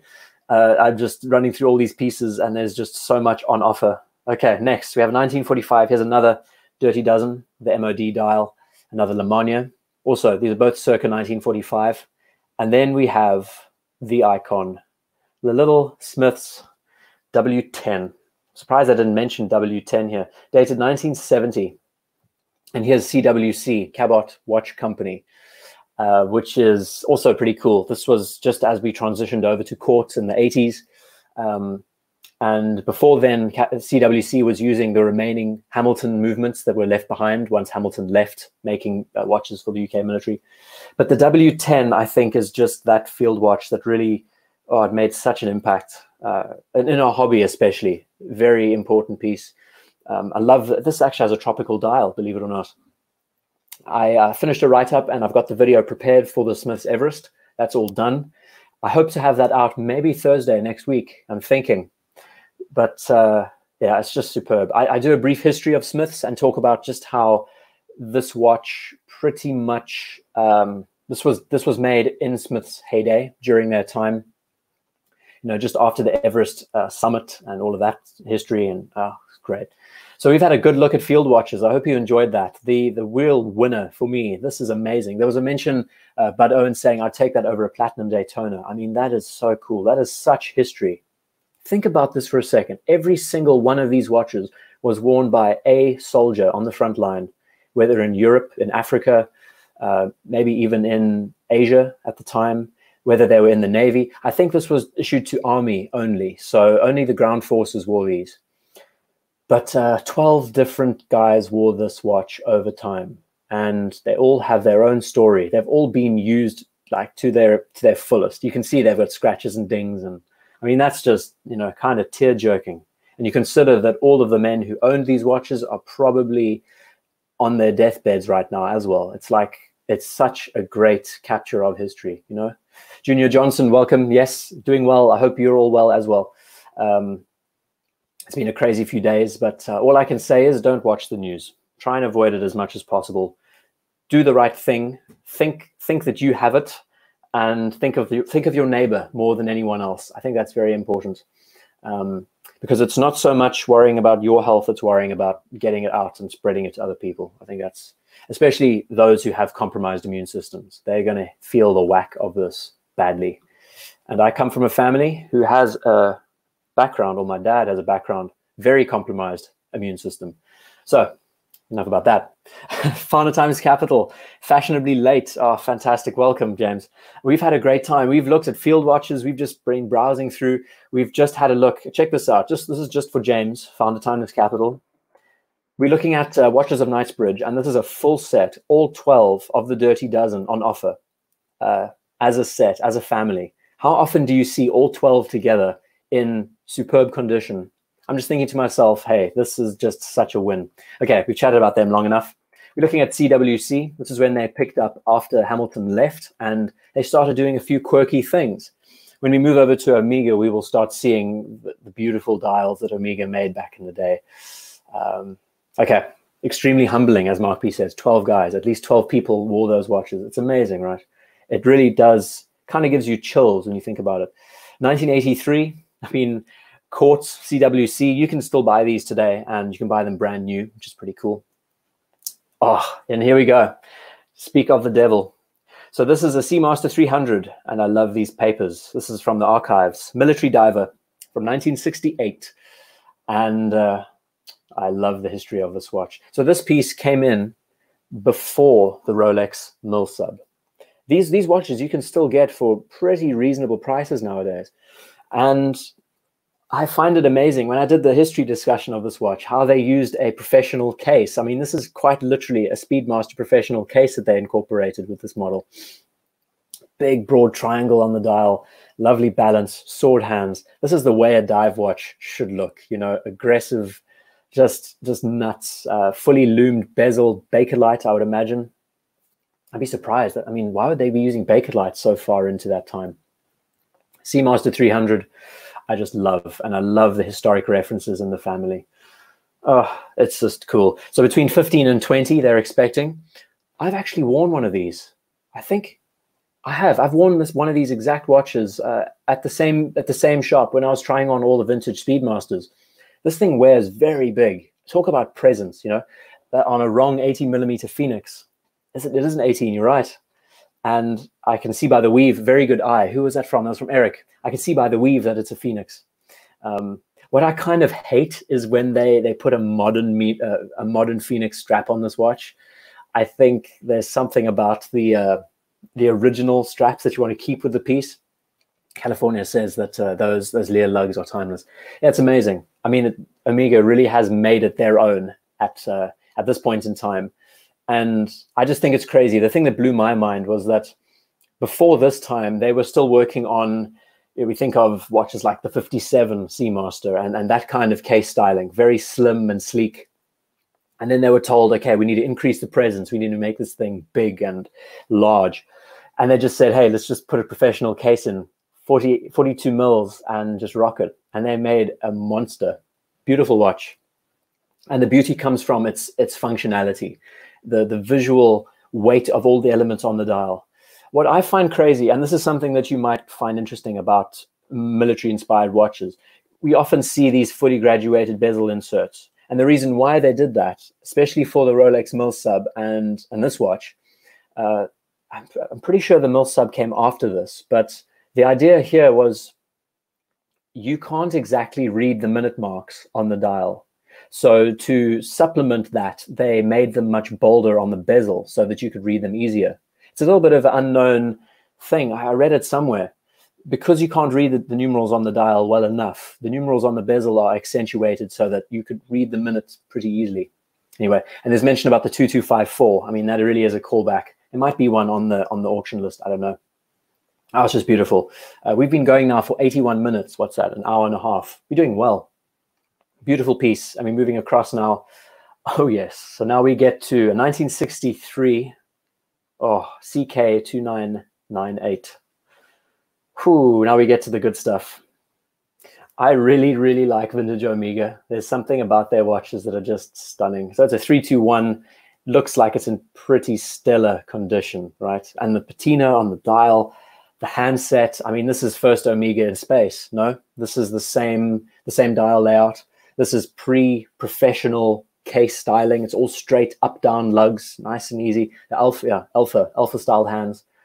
Oh, it's just a gem. And I love that they incorporate the paperwork behind it so you get to see.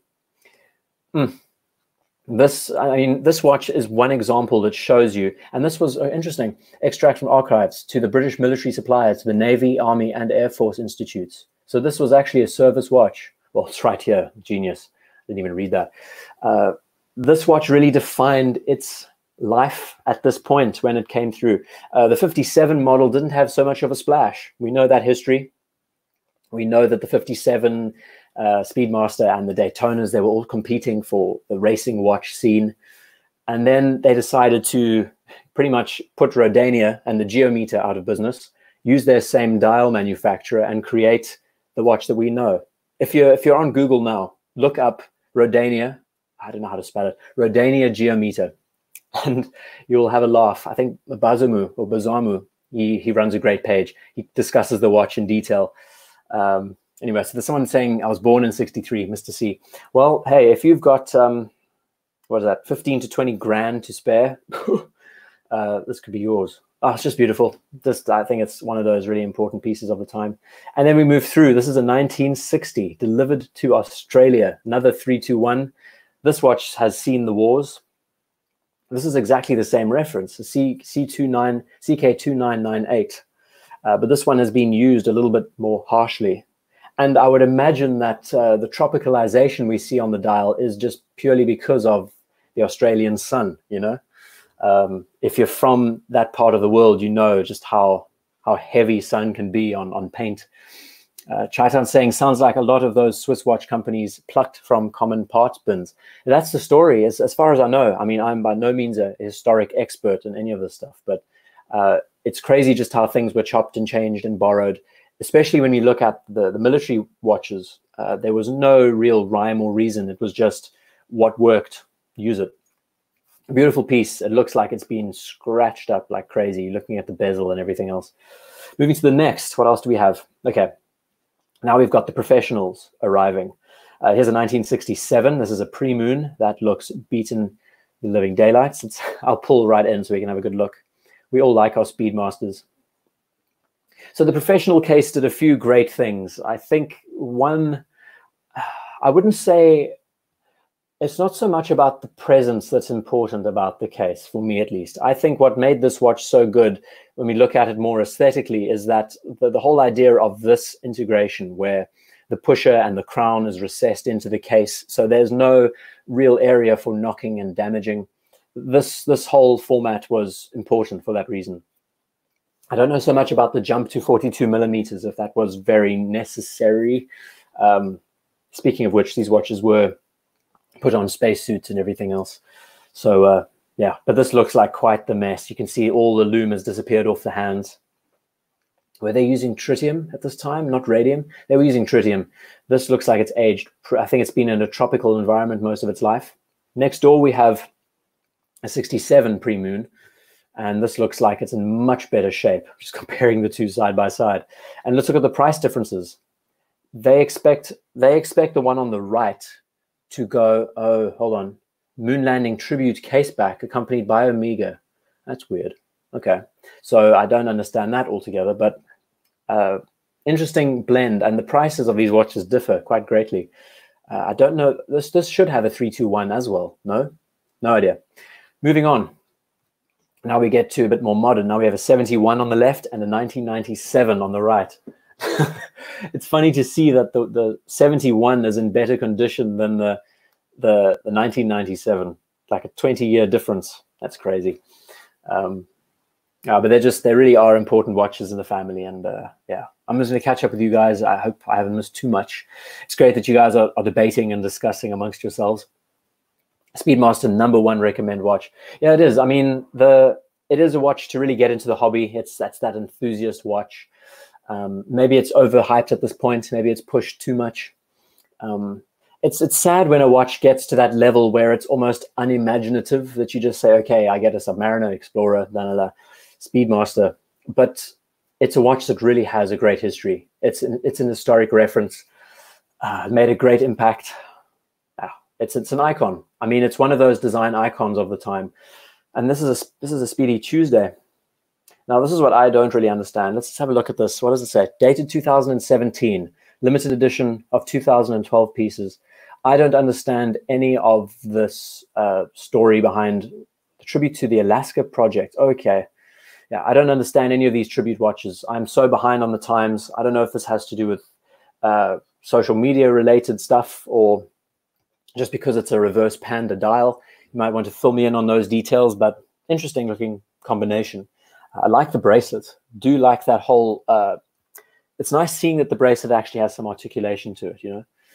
Omega aged really well. This is from Founder. Some amazing tropical dials. Yeah, I agree. Superb. There's a new movie about radium girls. Is that so? Austin, Tom Austin, I need to have a look at it. It's a crazy story. The radium girls, wow.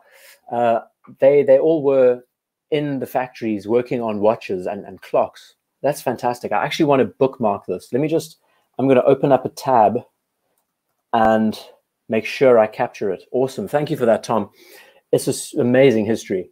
It was really the first sign in our history when radium affected people, and they did a lot of studies on these girls who painted clock faces, toothbrushes. I mean, radium was used everywhere. It was the asbestos of the 50s. And yeah, I mean, the results, the jaws and everything you saw. If you don't know what radium girls are, just look it up in Wikipedia and you'll hear the story. What do I think of the JB Champion from Chi-Town? Mesh bracelets, I think, are very effective. And I don't think any of these watches have one, sadly. But it's the problem is It's difficult to say because aesthetically, it doesn't exactly work with the watch. It's undersized. It fits kind of peculiar. It looks very peculiar. But oh no, don't twitch on me, please. PDF. I don't know why it does that half the time. But just in general, a mesh bracelet really is a symbol of its time, of that time period, you know. It would be nice to see, of course, hindsight, looking back, it would be nice to have seen those bracelets actually take the full width of the watch. Some people say it's very tacky on their pieces, but some also just like the idea that astronauts wore them and it's a unique look. It brings down the visual presence of the watch. Okay, going through. And Thomas, I don't even think I've said hi. Thomas Burnett, it's great having you here, brother. I hope you're doing well. So I don't know anything about the tributes to the Alaska project. Very peculiar, but you live and learn. I think the real Alaska project models are a bit more interesting when we look at them historically, you know. Far out. Now we've got some Omegas from the 70s. We've got chrono quartz with LCD screens and all of that. I don't know if this interests you at all. But Omega did create one of the best quartz movements back then. They did an insane job. If you watch Talking Watches with Roger Smith, he talks about the piece and it just chows battery life, but it is such an effective timekeeper. Very peculiar. I can't say I've ever seen, this is actually a Speedmaster on the left-hand side. Speedmaster quartz LCD, very peculiar. I do like the Jubilee bracelets and the turn-in, the lugs. It looks gorgeous, but I mean, it's an LCD and you're like, oh, well, a bit strange. Anyway, going through, I've got some more Omega Seamasters flat Jedi, they call this, with a cushion case. Love it. Just the 70s, like I said in the beginning of the show, the 70s inspired watches were just so all over the place. Design of watches back then, there was just no clear idea. Oh, wow. This is a DeVille from 1969. Oh, wow. I'm sorry, I have to do this. I have to close the page again because it's doing this flashing thing. I don't know why it's doing it. Page 47, let's get back to it. I have no idea why the PDF just decides, okay, now I'm going to glitch out on you. This is an Omega DeVille, and I would imagine this probably would have a 3-2-1 movement from the same time, you know? Oh, it's beautiful. The DeVille is another, it's like the Carrera of its era.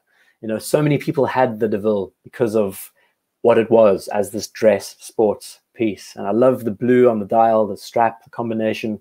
1969, brushed blue tachymeter dial. Probably quite rare nowadays. And the condition is also superb. So really nice to see. Okay, going through. I have no idea why this thing's flicking. I think maybe the computer's hot or something and it's struggling a bit. So on the left, you have a 1967 Seamaster Chrono, and on the right, we have a 72 Seamaster. Wow, they were doing all sorts of things back in the day. Again, the time period, they just didn't know what was cracking. This looks like, wow, it's amazing. This is called a deep blue.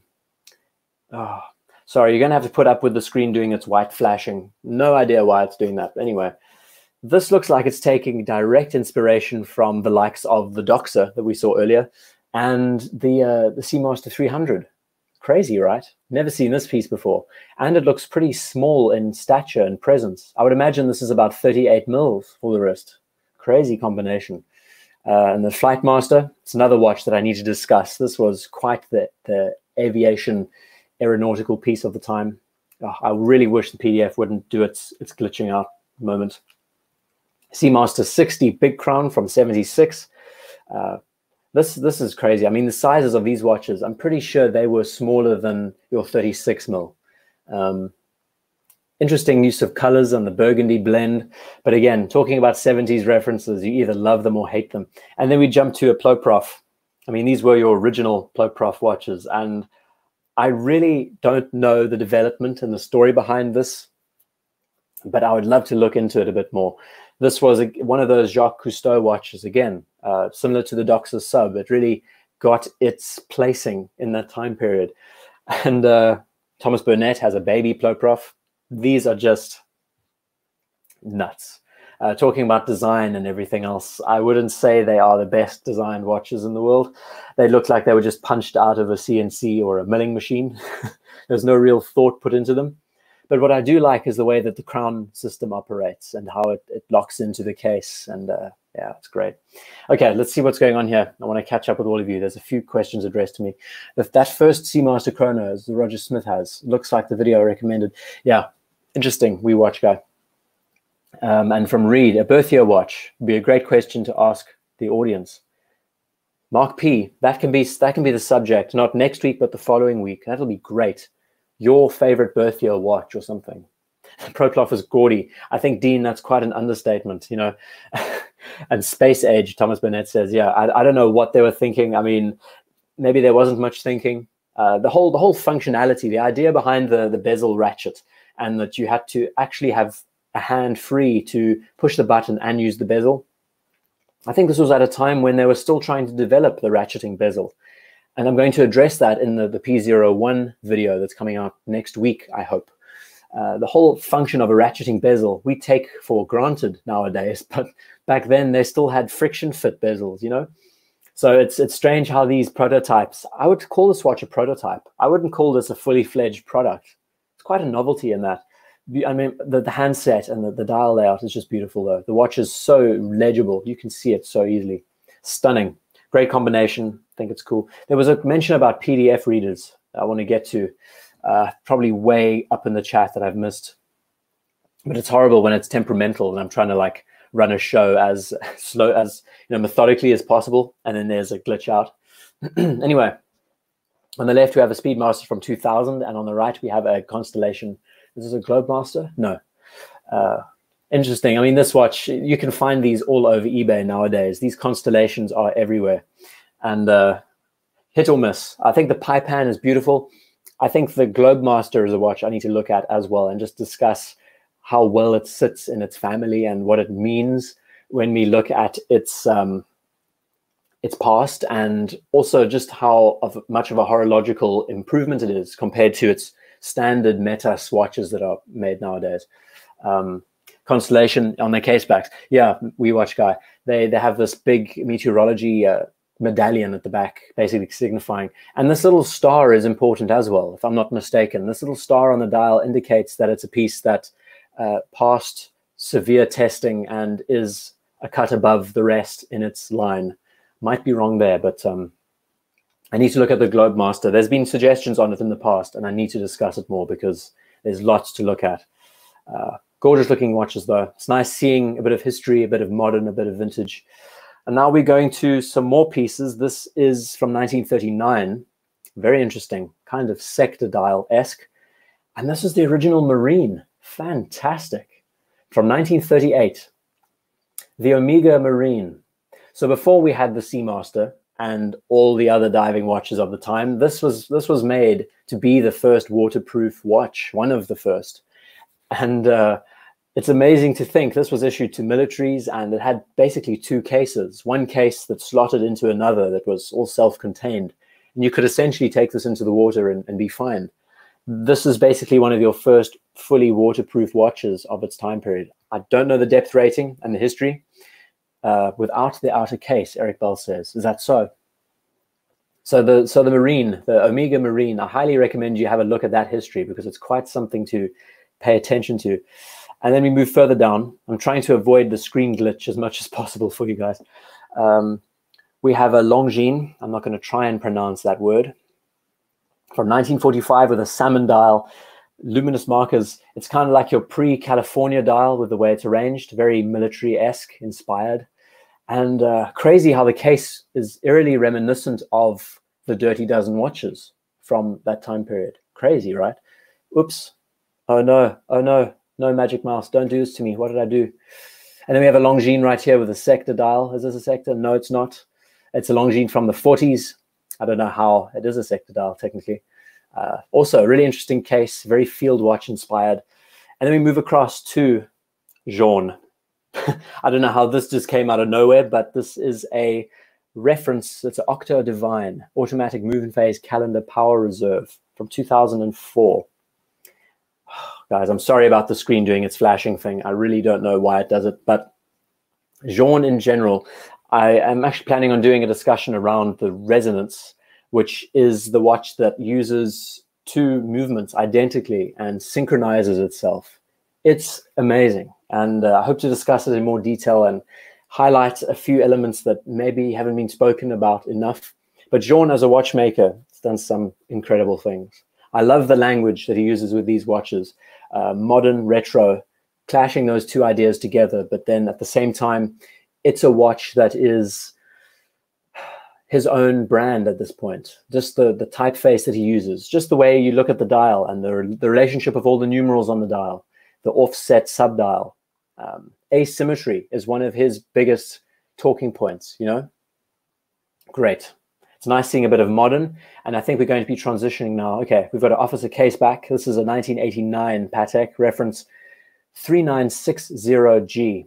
God, I'm going to try once again to close this PDF and see if I can get it right, because it's very annoying. I really hope you guys aren't epileptic or anything else, because this could be a bit of an issue. I think it may just be the computer's very hot and it's not keeping up with me. So, I mean, what can you say about this watch? We've got Breguet-inspired nuances everywhere. And there was another watch I chatted about, a reference, I think it's called the 5059, or the 5059, I think it's called, and very similar elements on its dial. So not only is it an officer case back, but it has your straight up down, very traditional pocket watch lugs screwed in, make it very traditional looking with the Breguet numerals, Breguet hands.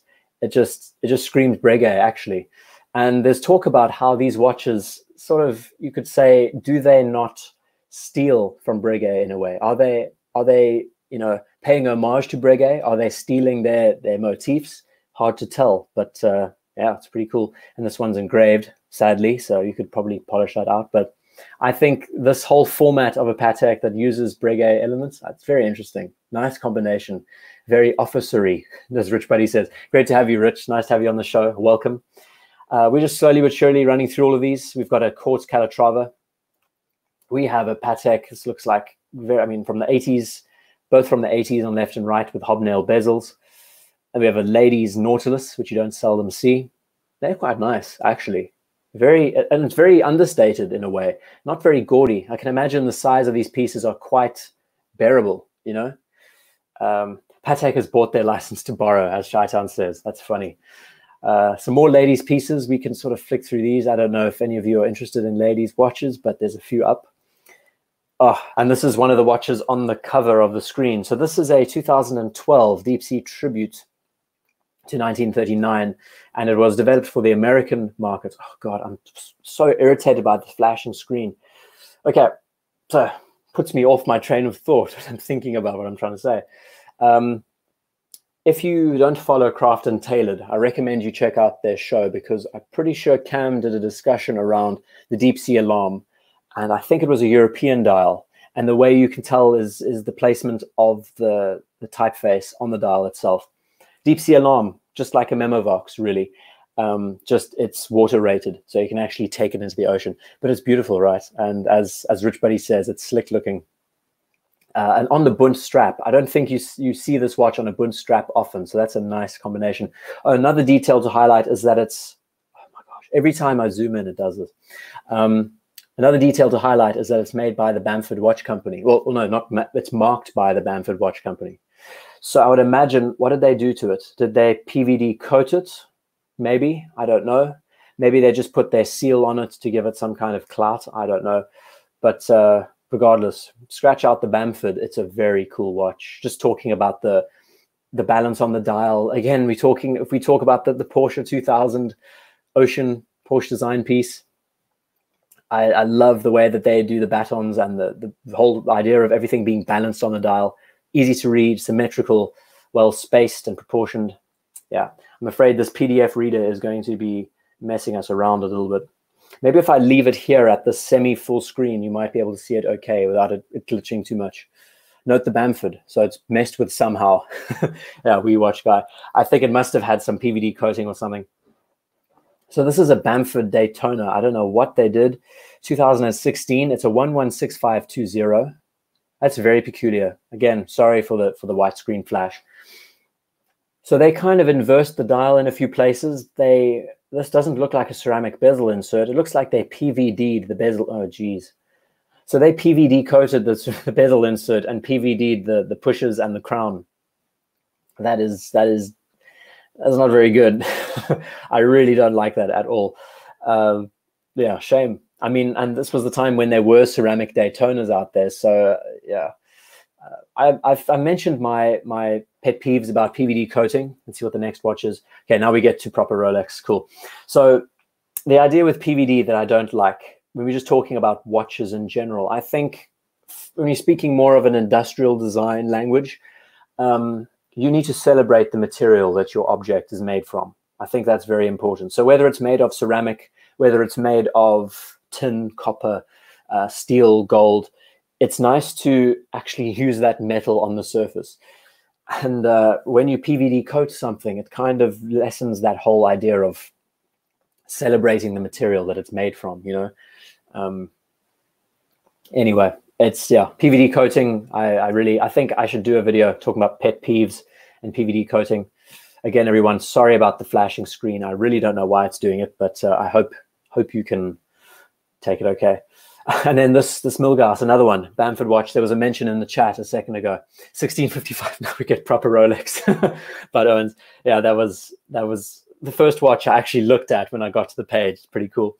So again, another watch, PVD coated from Bamford. I think someone mentioned it a second ago.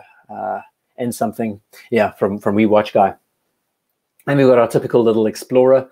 I kind of like this color scheme for the Milgauss, because the Milgauss is all about radiation and you know, infection and all of that. So that green kind of makes it lively, you know. And the little Explorer, I mean, this is a 114270 by the end links and all those details. Everyone's telling me I should get an Explorer, and I'm kind of on the fence. Again, the flickering screen. And then we get to our Pucker Explorer 2 Explorers. 1655, circa 1970s. Well, that's very specific. Thanks, guys. Let's just, sorry, catching up. If you want a custom Rolex, check out Mad Paris. Thank you, Founder Time is Capital. Be good to have a look at. Speaking of celebration material, what do you think of DeLorean? DeLorean made their cars out of carbon fiber. No, I don't know the story. Was it carbon fiber? Was it graphite? It wasn't titanium. Was it aluminium? Was it a full aluminium body? I can't remember the story exactly. I'm not that well versed in my 80s nostalgia. But look, when you're moving a brand forward, when you're moving a technology forward, the use of carbon fiber and all of those elements, it's great. I think it's cool. It's just when you coat something with another material, I think that's when you kind of lose its effect. Fiberglass with brushed stainless over the top. Gee, interesting. Yeah, I need to look into the DeLorean. I've discussed it before. I think it was designed by Giugiaro, who did the Mark I Golf and the Countach. Anyway, world's slowest sports car. The 80s was a weird time, right? So looking at these two pieces, it's very interesting seeing that juxtaposition between the two. It's actually great seeing the sheer divide between the 70s and the 90s, and just how the Polar Explorer came to be and how the 1655 remains as this icon. I don't call it the Steve McQueen watch. No one should call it the Steve McQueen. But in a way, it has that rakish quality about it that I guess transcends the idea that it's a watch that he wore. I think in that context, if you substantiate your answer by saying that you call it the Steve McQueen watch because of it being quite rakish and out there and cool, then that's great. But when you say that he wore it, then yeah, of course, we know the story. But look at that combination, those two divides. There's so many elements about the 1655 that I like. Just talking about the dial and the placement, the use of the broad arrow hand, that's what made the watch what it is. And how they then translated over to just a typical GMT dial. You know, I don't want to sound like a Grinch, but I think some of the magic was kind of lost with the Explorer 2 once it transitioned over to the more generic, simple, rounded plots with the GMT hand. The nice thing is that the watch isn't exactly recognizable in this condition. You can't tell that it's a GMT unless you know a thing or two about the watches. But just seeing these two side by side, you can just tell how different they were. And of course, we know that the 1655 wasn't a popular seller. So Yeah, it's a great little bit of history, and it's one of the biggest outliers in the Rolex family for sure. It just doesn't correspond at all with what the first Explorer was about, and it really has a space all to itself. And Founder Times Capital says, love the 1655 to the day I die. Yeah, it's what I find bizarre is that it's just not spoken about anywhere near as much as watches like Daytonas and everything else. But I really think it deserves a limelight for what it did and how it pushed the brand. Yeah, it's a capture of its time. Oh, here we go, another one. 72 straight hand. So this is a Mark 1, and it has a integrated bracelet, integrated end link. I love these photos. This is why I love looking at these catalogs, because we get to see the watch in all the right light. Okay, getting to the chat, and I'm seeing there's a huge debate going on here talking about DeLoreans and carbon fiber. Geez, DeLorean made a chassis out of fiberglass stainless. I think that's what I was thinking about in something. Fiberglass chassis was what was on my mind. Hitting the coffee, getting back into it. This is a great condition Explorer too. Love the yeah. And another thing, the integrated bracelet also, the whole integrated end link with these models just sings to me. I think it was quite a shame when they got rid of the idea of an end link that ends right on the lugs itself. It looks more intact, you know, compact. It's superb. And Rich Buddy says, isn't this the Steve McQueen? I don't know if that's a bit of sarcasm. I don't know. Yeah, one of those cult watches. And then we jump across to an Explorer 2, and I never get this reference right. It's a 16550. I didn't actually know this until further investigation, that the 16570 came after this, and before that, this was the transitional model, and it's basically just adding it. This was one of the first Explorer 2s in this modern configuration with cream dial. Of course, we know this one's been beaten. Doesn't have any paint on the bezel, and it's a different bezel set as well. There's a bit of a more modern approach to the bezel itself. But the cream dial, I mean, this is what everyone aspires to own in the Explorer 2 category, especially when you're looking at polo watches. Founder Times Capital says this watch is worn by Gordon Ramsay. He has some good taste with his watches. I've seen him wear a few interesting vintage subs in some of his shows. I've never seen him wear one of these, though. Crazy. I mean, the dial looks kind of toxic. You know, it looks kind of infected when you have a close look at it. But as we know, the tropical polar dial is something. And this was also a tritium dial model of the time. So these lume plots would also age.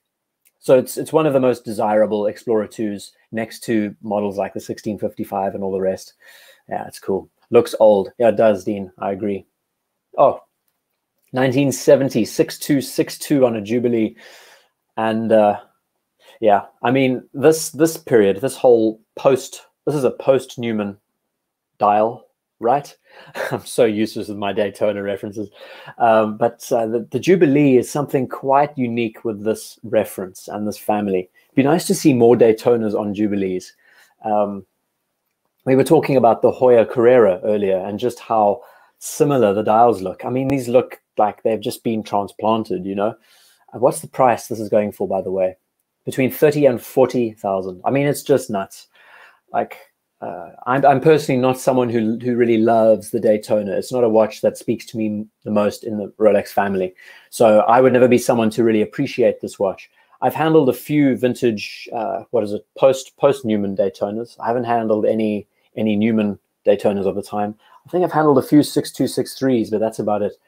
And the size is amazing. I must say, it's like 37 mils, and it's beautiful.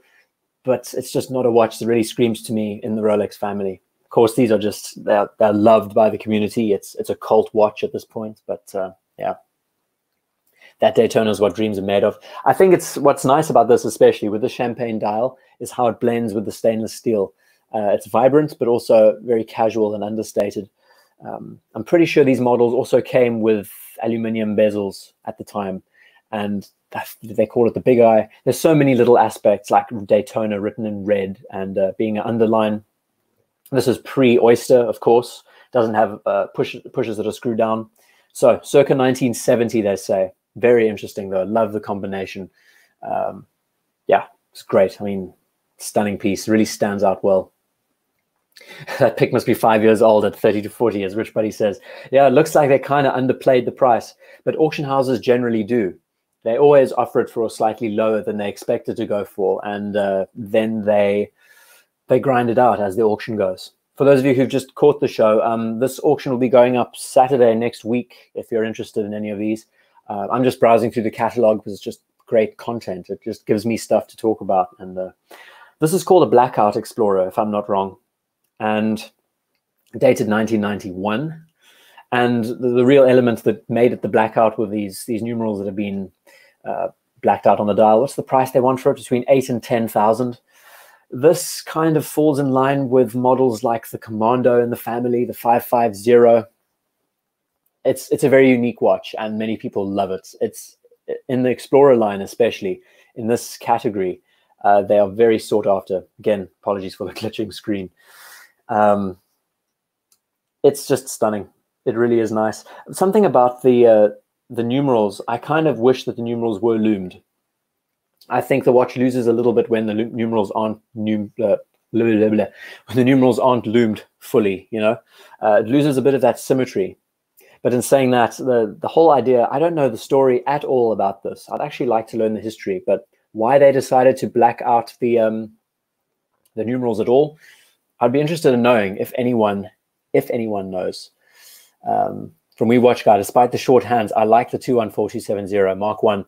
Oh, for the blackout. Interesting. So he's referring to the first gen, the Mark 1 39mm model that has all sorts of peculiarities like full white gold numerals.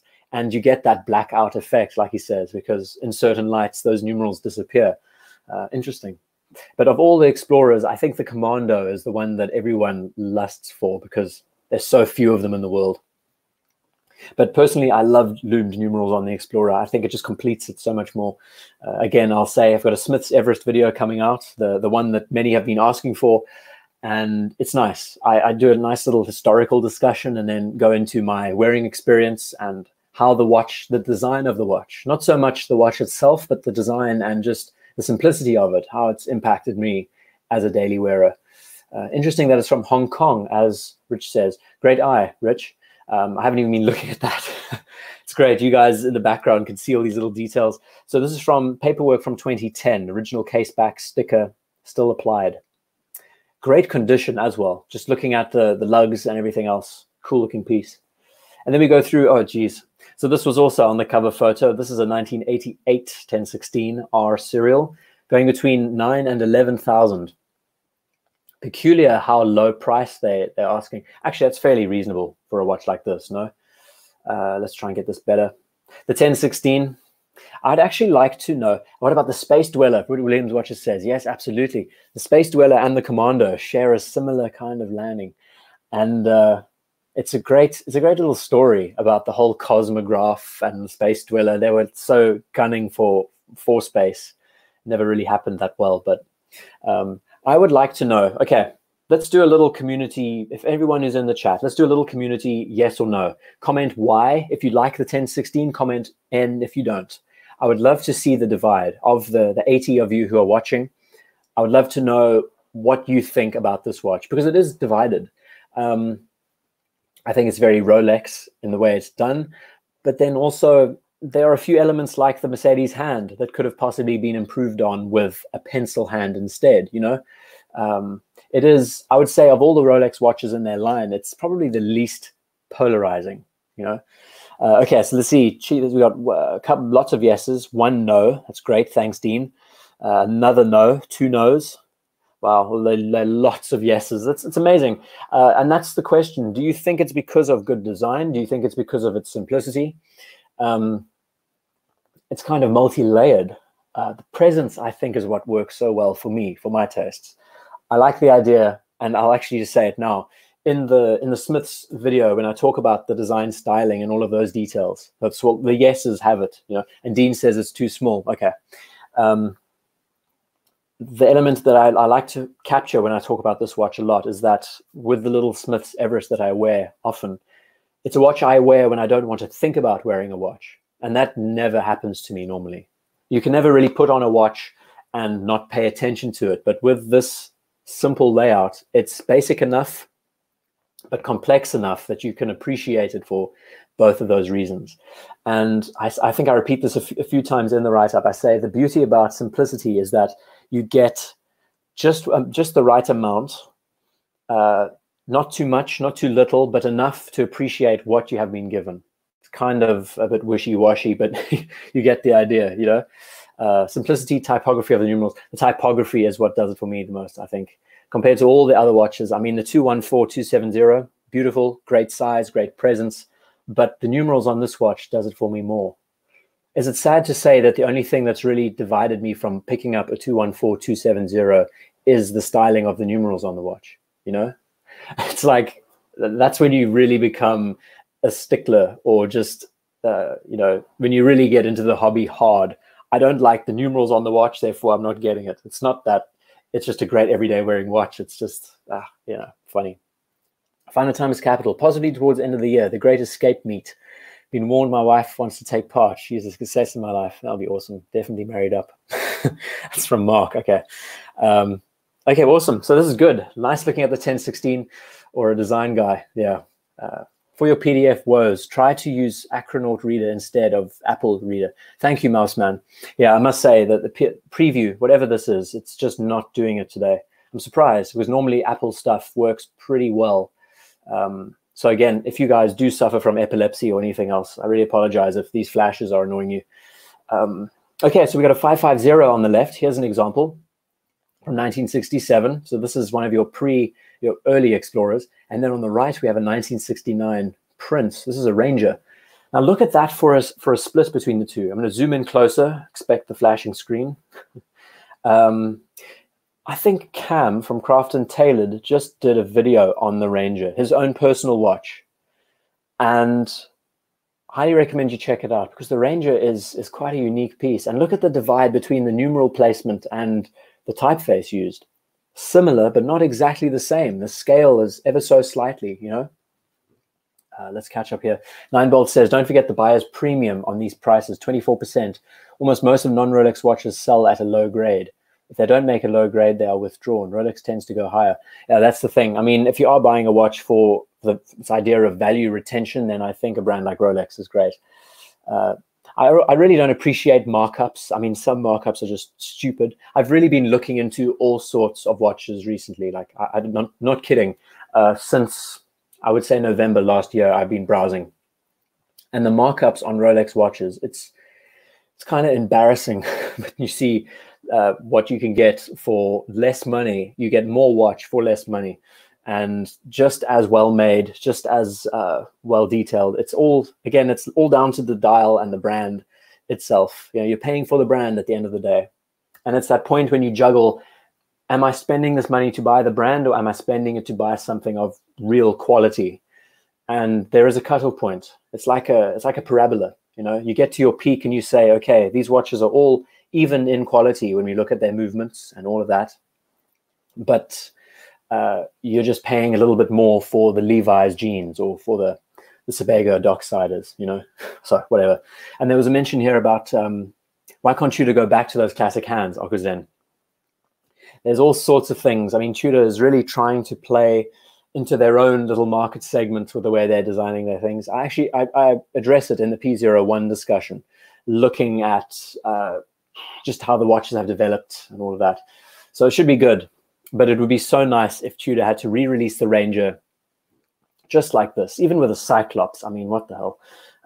The Ranger and the North Flag, those watches need to be pushed out more in their line. Just imagine if Tudor had to bring out like a great little 36 mil, just like this, same typeface, same layout. It would be a smash hit. Talking about the Tudor sub, and something says, if you can ignore the hype, you get 3 to 4 times more watch for the money. Unfortunately, 80% of people in the hobby only understand hype. And that's it in something. I mean, you're a man who has JLC, Zenith, and Moser, I think. Those are your brands. And I feel that same way. I really do.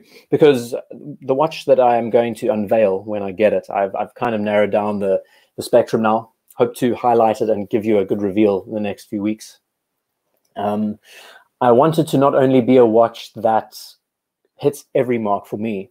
But at the same time, it needs to be a watch that epitomizes what I try to do on the channel, what I try to talk about. Wouldn't it be amazing that I get a watch that becomes like a quote unquote IDGuy watch that is then also it summarizes all the elements that I love and talk about often. So it's going to be cool. I hope you enjoy. Hope you enjoy the reveal. I'm going to do a few more discussions around other subjects in and around buying a new watch. The feedback was great on part 1, by the way. For all of you who commented, geez, it was amazing. I loved reading your stories and everything. Rob Smith, I hope I get a 2254. Well, we'll have to wait and see. I definitely don't want to reveal it yet, but it's going to be a goodie. And I think you will, yeah. If you haven't bought anything yet, stay patient. Market will go down. Wisconsin Watch Guy. Yeah, I agree. There's all sorts of discussions around that at the moment. But I've heard some interesting news. My family is in the medical field. And I've heard some interesting news out of Bayer and Sanofi that there is an anti-malaria pill that is being used and being treated or being used on patients. And it's had a 100% success rate. So it's pretty bizarre. We can get into that. If you'd like to know, just comment IDGuy, elaborate. I can give you more details about that. But check how gorgeous this little Oyster Prince is. 1966 with a 24-hour dial layout. Love the red highlights. I mean, this is just a basic, simple watch, you know. Superb. But Owen's saying that story is going around right now. I don't know if you're talking about the yeah, that's it. Hydrochloroquine. Thank you, Mr. Perpetual. That's it. So you'd like to know, well, you know, I'm by no means an expert in this field at all. I can say my old man has been in pharmaceuticals for 40, 50 years at this point. Lots of doctors he knows, and it's amazing, the development there. I mean, of course, these pharmaceutical companies have been testing all sorts of things. Look at this Tudor. Talking about the Monte Carlo earlier, this is probably the best we'll get. I don't know if this is a Monte Carlo, is it? Big block, Tudor oyster date. So as far as I know, apologies for the glitch.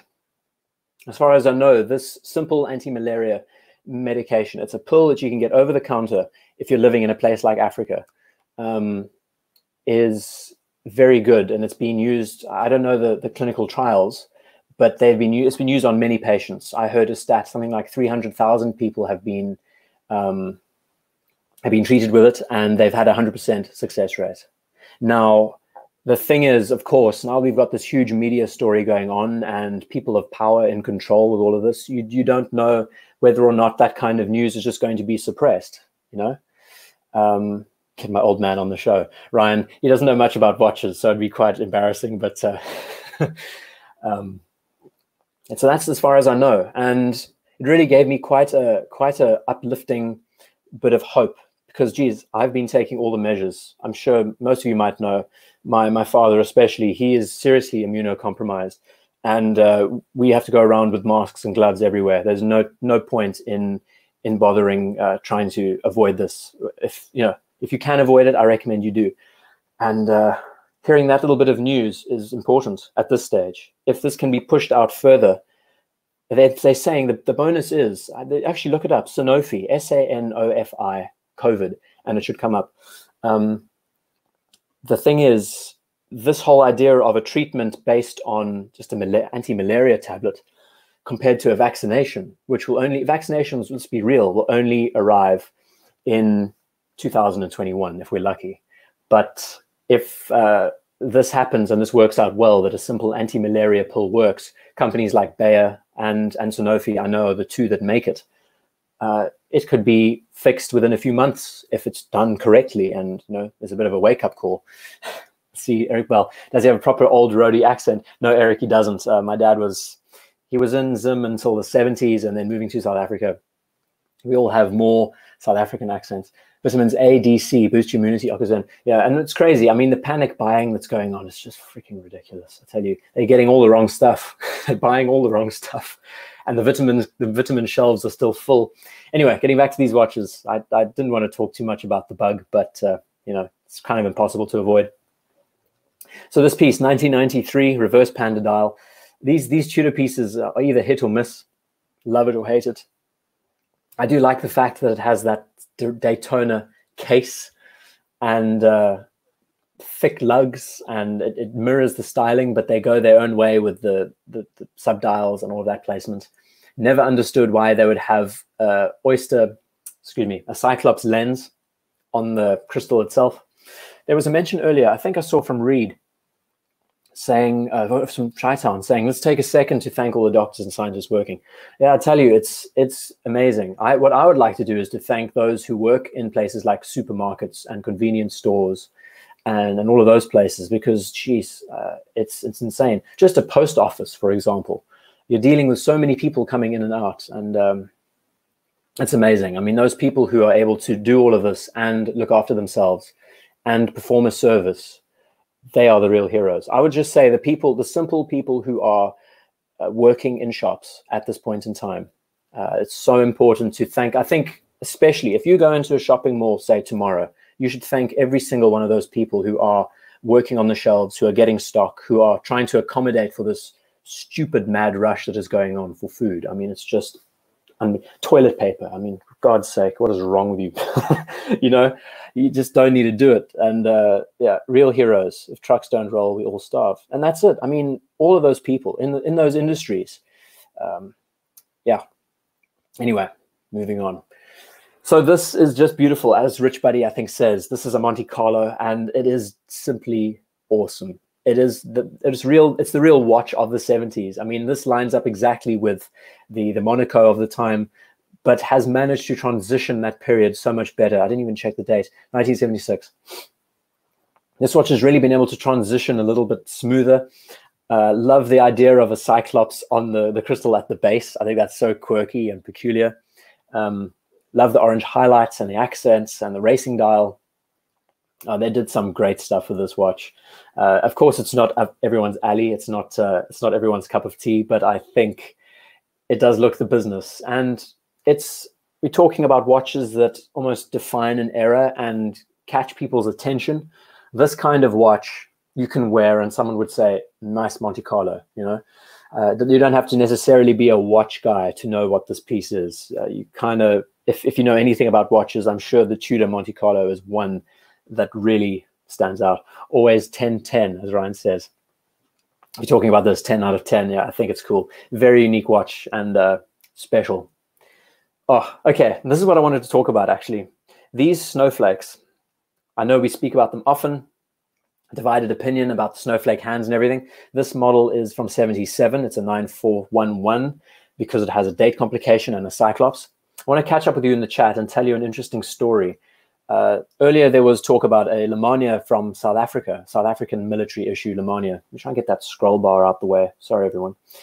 Let me just catch up with the chat and see what else is going on here. It's cool. It's kind of slowed down, so I can... Awesome. So I was browsing around vintage shops in London and came across a store, and there was this beautiful, what I thought was a Tudor Marine Nationale, blue dial, blue bezel, on a Phoenix NATO strap.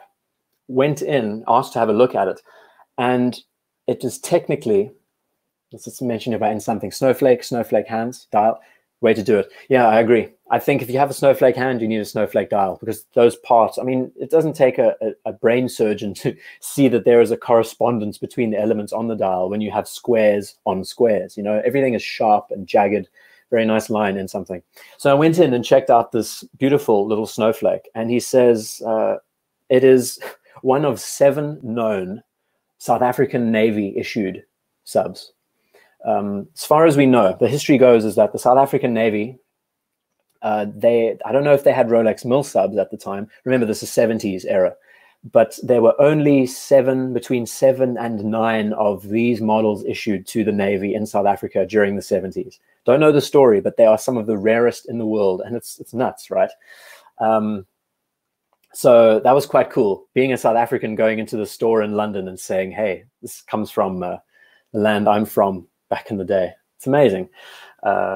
And this, I think the styling of this watch, it's as unique as models like the Submariner. I so wish that Tudor would just wake up and bring a Tudor Submariner to market just like this. Can you imagine the impact? the ace, it's an ace up their sleeve. And would I consider it Judas Snowflake? Shaitan says, you know, when I think about a one watch, this watch is too polarizing for me. The squared plots, the squared numerals, I think it's a bit too much for me for an everyday wearer. I need something simpler. But as a package, there's such a nice balance of complexity and simplicity there, you know. Love the tan, the beautiful fading. I don't know if these might be replacement hands for all I know, but this model is just so correct with the integrated bracelets and end link. And the styling of the cases back then, you know, this was a 5513 case they probably used. That's just a gem. Between 4,000 and 6,000 they expect this to go for. That is kind of an undercut for price. And then we jump to more. Okay, awesome. Jeez, what page are we on? 68 of 100. You're kidding me. That is insane. What other watches do they have on offer? I thought we've just run through everything at this point. That's nuts. So this is a 1992. I'm going to try and motor through here. How long have we been going for? 2 hours and, 15 minutes. It's pretty good. So 1992. Let me just catch up with your chat one more time and carry on going. There was a mention of Bafana. That's very funny. That's the South African football team, if you don't know. Thanks, Ryan. Okay. The number of confirmed cases in the USA has doubled. Yeah, Rich Buddy, it is nuts. And I really just think everyone should go 2 more hours, baby. Rich Buddy, you're a legend. Rich, I love watching your shows when I get a chance. I think at this point, it's so important that we all not think about ourselves so much as our neighbor. And that you should, I mean, I'm masking up, not just for myself, but for everyone around me. People scoff and stare at me and comment. I mean, I got a stupid comment one day saying, it's not all that bad, you know. And I said, well, you know, there's elderly people here who could get it and really be in serious problems. I'm not thinking about it for myself so much as everyone else. And if everyone had that same mentality with gloves and masks, it's just one of those things. I think it would help improve the case a lot, help improve everyone. But, you know, this utopian idea, of course, it would never work in the world when we see how people are buying from shops and all that rubbish. Okay, just catching up with everything else. We watch guy. There's a great chat going on. Sorry, if you guys don't tag me in the chat, I kind of miss things and the page scrolls all over the show. Let's see. Interesting. P01. The P01 is going to be a cool discussion. Thomas and Founder, you guys are chatting about it. I am going to be quite ruthless and brutal, but also very fair and talk about just why the watch is important in its line and what it kind of means for the development of the brand. And We Watch Guy says, that's what I tell my parents. I tell them to think of other people that they're putting in risk. I think it's important. I know it's difficult to, in a situation like this, most of us, I mean, you think of 80% of the population who will get this, technically, as they say, we will get very minor symptoms. But for those of us who might get an extreme case, who might need to be hospitalized, etc., you know, why take the risk? You could easily you could help improve your chances by lessening that. Social distancing, I think, is important as well. Anyway, there was a mention, when will they see my, from Andreas, will we ever see your face? Yeah, absolutely. I had an idea that if I ever reach something like 100,000, by the time I reach something like 100,000 subscribers and the channel really takes off, I will be able to afford proper camera equipment and get it all set up and try and, you know, have a studio. It would be superb. I mean, if I could run a show from a separate studio office and have a film crew and everything and really get it going, not only have me on the screen, but have the watches in hand and everything else, that would be superb. I think subscribers means quite a lot in this day and age, as much as I would not like to admit it. I never like asking people to subscribe to the channel. I think that's kind of disingenuous. But one of these days, I think if I ever reach something like a big milestone, like 100,000 subs or something, then maybe we could do like a full-on face reveal, do the whole 9 yards, and it could be a lot of fun. Anyway, you know, that's wishful thinking. I'm nowhere close to that at this point. I'm more interested. The thing is about what I like about doing it this way is that being anonymous, you are not looked at as a persona so much. You're looked at for the content more than anything else. And I like to focus purely on the content. It also saves me a lot of time. I don't have to worry about what my hair looks like and what I'm wearing and the lighting and all that rubbish. Just focusing on the work, I think, is more beneficial because there are more than enough personas and people on this platform, you know. The watches are the stars. I try and bring them, as Shaitan says, they are the things I try to bring to the forefront and talk about. I'd much rather have interesting commentary around the watches than having a look at my stupid face. Anyway, let's carry on with these two Tudors. I was mentioning all of that rubbish, Lawrence. Yeah, I don't even know what I said. I was thinking about the Tudor Submariner, and if they ever had to reintroduce the watch back in the future, sorry, I think this format would be something that makes it stand out from its Rolex sibling. And it's unique. It's very characteristic of the Tudor brand. I love the balance on the dial. Don't know so much about the Mercedes hands, you know. Anyway, Thomas Burnett, thank you so much. Here's to 100,000 subscribers. Yeah, I mean, in a million years, let's be real. No, it's the thing. When you're opinionated about a subject, this is definitely a niche channel talking about the watch design. I mean, most people just want to see the watches in hand and everything, but whatever. And this is cool. This 68 reference, I would say this is a Vietnam era reference. And it's beautiful. I mean, it's on its original riveted bracelets. These are amazing. And I love the story. If you don't know the story behind Tudor watches that were actually issued to the military forces, yes, and they were plexi. They were all plexiglass from Reed. I wouldn't say that, I'm sure the 92 would also be plexi, yes. The amazing thing about Tudor watches as dive watches for the military back in the day was where Rolex and the Mil Sub, they had to do all kinds of things to make it look beefier and fatten up the lugs, make a bigger knurling on the bezel. Tudor literally took their watches off the shelf and sent them. And they were just ETA-powered movements. Even the Tudor MNs weren't modified in any way. They were just packaged and sold to the military. And that is something quite a novelty, pretty impressive, considering that they held up so well. And even now, we look at them on the screen, they're still doing just as well. Kind of gives you a bit of a reality check when you think about how people baby their watches, not wanting them to get damaged and everything else. But these things have pretty much seen war zones. I'm pretty sure these have been military issued over time.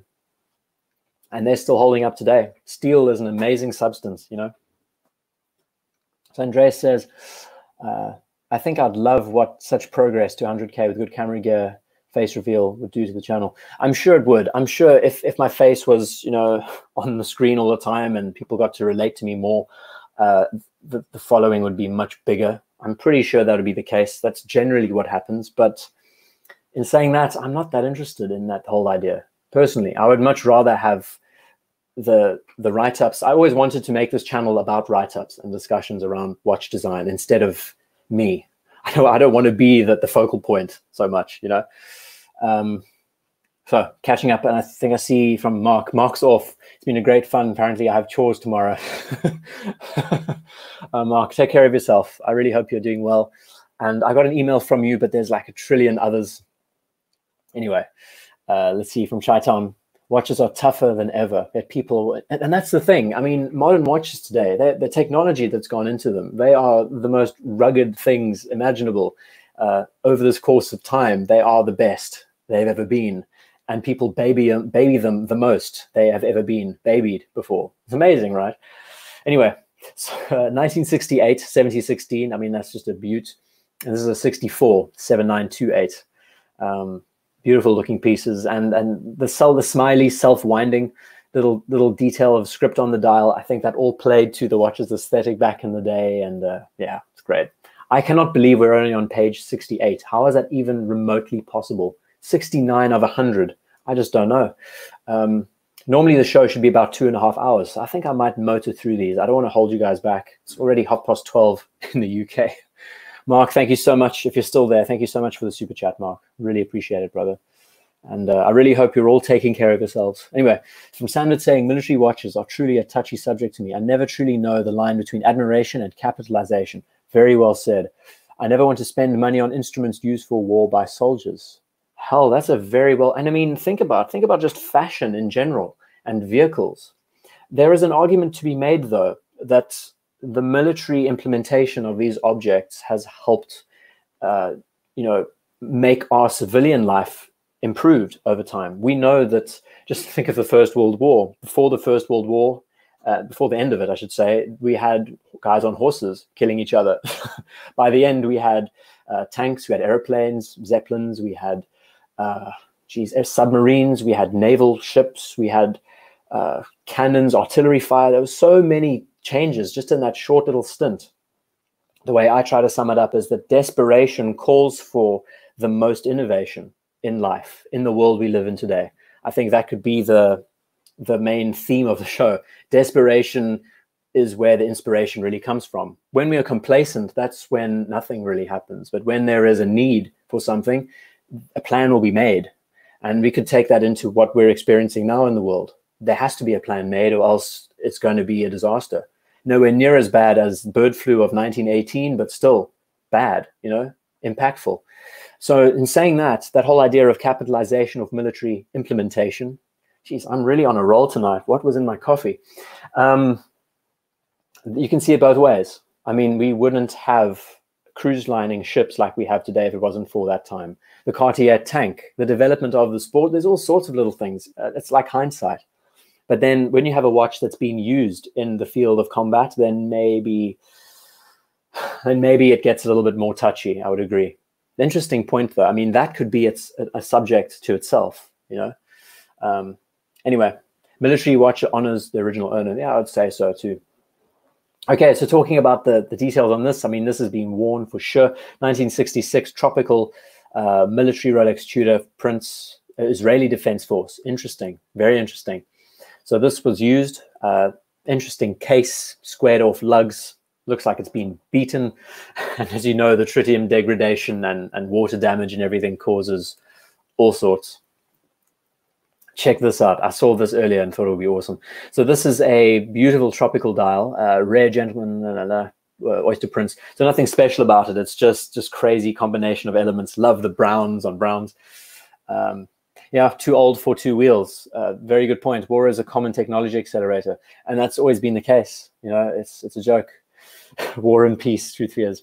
Yeah, and it's amazing. Times of desperation calls for inspiration and for innovation in many fields. And I think we're going to see that sooner than we would like, or sooner than we would have expected in this case. James, Founder Times Capital, thank you so much for the super chat. I really hope you're well, James. I can't wait to be able to travel. I mean, just when I get everything in order for me to travel over to Paris, now this happens. It's just nuts. And Reed, thank you. Well, I mean, I talked about military watches for a second there and all of that. Anyway, thank you. Let's see what a new Bond watch.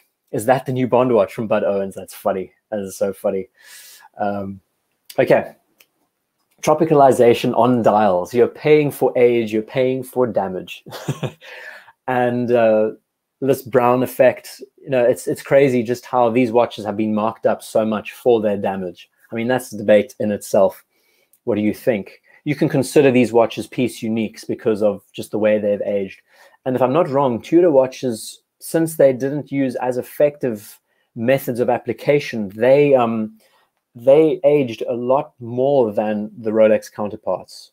I don't know if these watches were used more actively by more active people, but you see Tudor watches tend to have tropical dials and fading a lot more commonly compared to their Rolex counterparts. Of course, there are lots of Rolex watches that have tropicalization. So this is a 61 PCG. I don't know what that means, but it's just great seeing the brown on brown. Again, apologies for the screen glitching out. It's very annoying. But look at those details. The knurling on the bezel is sharp. The case is still sharp. It's actually got an eagle beak crown system. So this is a real precursor. This is quite a transitional piece. I'm catching up with everyone else here. Chocolate goodness from Akuzen. Tropidal Speedmasters. We had a look at them earlier, Rich. If you jump back maybe an hour or so, there were some beautiful pre-moon Speedmasters out there. Got the email to pick up the new Bond watches, Founder. Yeah, I chatted about Bond watches in the beginning of the show. It was part of the Live 5 and had a good look at the watch itself. There's a great review done by Views from Mark. Look up his name on YouTube. He does an unboxing.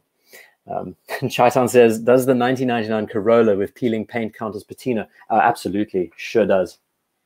No, I mean, it's unreal how the whole wabi-sabi thing has been translated into watches, and you're just paying for damage and wear.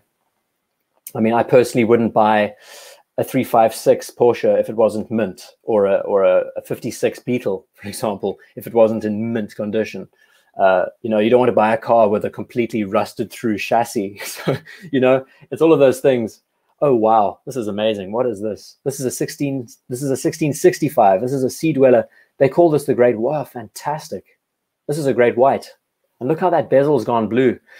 So the Great White was quite important. The real transitional 1665, this was in the same time period when they had the red text. This was the elements, just the watch that came out just afterwards, if I'm not wrong.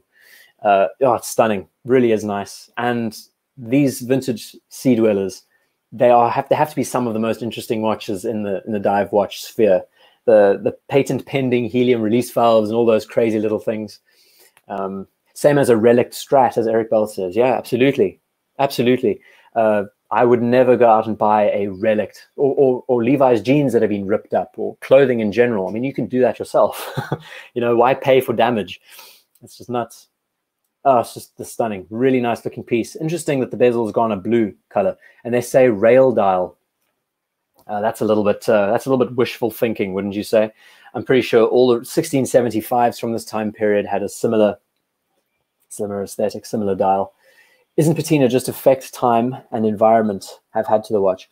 Yeah, Andreas, that is the argument. You know, it's that idea that the watch has been through its life and that it's experienced all of these things, and people like that it has a bit of a story and a narrative behind where it was worn, and all of that makes that. And I think that what's important is that whole effect gives the watch that piece unique feeling, you know. And something said, I once went to see a Porsche 914 buy as a project car. Car had been repainted using paint roller and paint brushes. That is incredible. Now that is just depressing. I mean, geez, that is just useless. How? And I mean, you can it sticks out like a sore thumb when you see a bad refinish on anything. If you know what you're looking for, it's laughable. Anyway, beautiful watch. I love this. I'm sure many people would agree. It's a stunning piece. It really was a trendsetter for the Sea Dweller. Oh yes. So these are when we get to the actual heavy-hitting watches, a good 2.5 hours into the show. There's just a few more pages, so I'll kind of blitz through them. 1680 from 1974. Apologies for the screen glitching. Beautiful brown strap. And then you look at the bezel. It's gone a burgundy color. That patina on the dial is so even. Yeah, I'm kind of on the fence with the whole patina effect on the dials. You know, it's like the watch isn't even effective anymore. It doesn't glow in the dark. It just looks pretty. It's funny. Let's see what there's a mention about Craft and Tailored. Has a supernova dialed OP, crazy looking buttons. I actually handled. There was a what do they call it? Supernova dialed GMT, who was bought by a very interesting individual. He will remain nameless, but I met him, and I had good hands-on time with the watch in London, and it's amazing. You've never seen a dial so ridiculous in your life. This sunburst effect, but then you also have these white specklings all over it, and it's crazy. Piece unique. I mean, it really is one of barely any that has that kind of finish. It's a full, I think it was a 16, I don't know what they call a solid. Anyway, it's a beautiful GMT, 1675 era, solid gold. That's not patina on that Porsche, as Founder Times Capital says. That's funny. And this is a feet first, very well spotted, and that was from Eric. That's great. It's a gorgeous watch. I think I love the red. It'd be so nice to see the sub receive a red highlight of text on its dial again. Maybe we will see it in the coming months, depending on how this release story goes. I know there's lots of debate about release dates and everything now. It's kind of a pity that everything's just delayed and laid back now. Anyway, that's how it goes. Perfect imperfection for that Sea Dweller. Nice definition of wabi-sabi. It's interesting, right? But, you know, it's all up to interpretation, whether or not you like the vintage effect, whether you think it kind of overkills it or not. Great looking piece, though. And there's amazing. We've got a 5513 here. This one looks like it's seen a bit more wear and use over time. I mean, this is when I draw the line, okay? When you have a watch listed for sale, I don't know if you can see this, but on this end link, I'm going to zoom in. I hope this screen doesn't glitch too badly. I mean, how much time... I change the straps on my watches practically daily. You know, it's like a second nature thing for me with the spring bar tool. How fast would it be for you to just pop out the spring bar, get a little bit of a rag, not a polishing cloth or anything, just a rag to clean the schmutz off the end link. I mean, is it that difficult to do? I think that's when it gets a little bit too far, when the watch is quite literally full of all the dirt and grime. Ugh. You know, if you had to put this watch in a sink and fill the basin, I think you would have like a kilogram of grime left in the basin afterwards, you know. And there's talk about perfect imperfection and the whole idea. Yeah, it's cool. Looking at the hands, I don't know if these are originals or if these are replacements, or this is a replacement dial. That's more likely. Interesting that the bezel has a khaki color scheme to it. I don't know if that's the lighting or not. Let's have a look. And the price between 10 and 12,000. This is a 1970 5513 feet first non-serif. Interesting, very interesting. Moving through, and we've got more pieces. Oh my goodness, guys, this has been a long show. We might even hit the 3-hour mark at this rate. I think I'll call it at 3 hours because this is a little long. And there was a mention about the geophysic. Do you think it's possible to negotiate the price on a geophysic? I think it is, Andreas. A few people have actually shown me that they've been looking at one, and at this point in time, absolutely. I would say, it might be an unpopular opinion, but I would say buy your watches now. That's kind of what I'm doing. I'm spacing it out and waiting for the opportunity to buy a good watch because prices are dipping. If you can get 30% off retail, jump on it, man. That's what I think. Anyway, carrying on. So we have some yellow golds. I mean, we've seen these watches to death at this point. We've got an original Batman BLNR between 9 and 10,000. This watch would go for. The craziness that's now being directed towards these watches with the oyster bracelets is something fierce. And then next door we have a 1998 solid yellow gold Swiss only dial, which is quite unique. And then we keep scrolling down and we have our 1675s. I haven't seen any of these on the show lately, so that's quite something. I think the original 1675, the Pepsi, is just such a gem.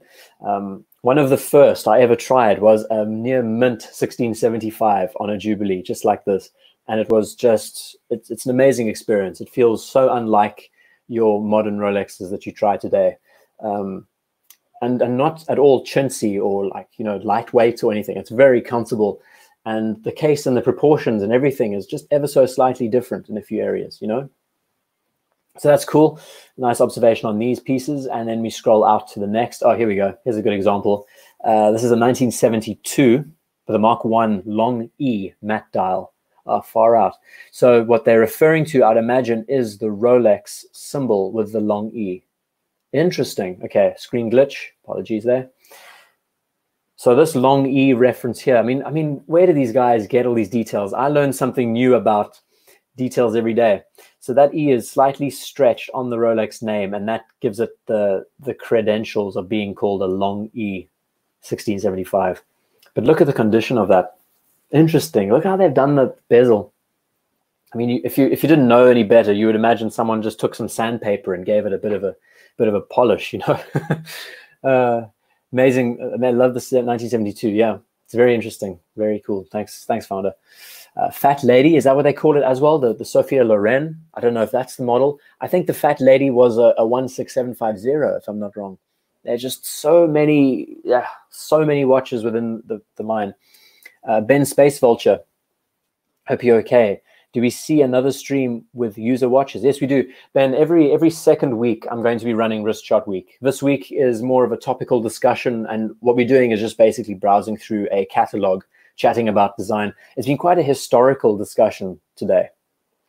And I highly recommend you catch up if you haven't missed it, because we've gone through a timeline of watches and their designs. But come next week, I will ask for submissions on Monday or Tuesday next week, and we can make Wrist Shot Week happen again next week, Saturday, which would be great. We watch guy, exactly. I mean, the differences are cool to note, but not sure I'd consider it wearing it daily. And that's the thing. I mean, it's such a nuisance that these are so expensive nowadays to buy and own that you just don't want to wear them because you could damage them. And you know, it's all up to interpretation. If you know how to look after your stuff, I think you'll be fine. I mean, the GMT that I wore, the 1675, bet that bezel, oof.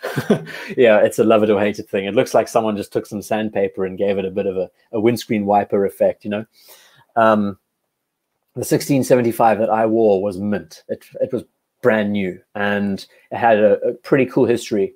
I don't know if it's sold just yet, but it's pretty rare. It's a special owner, I should say. Quite a historical figure gave the watch to a president.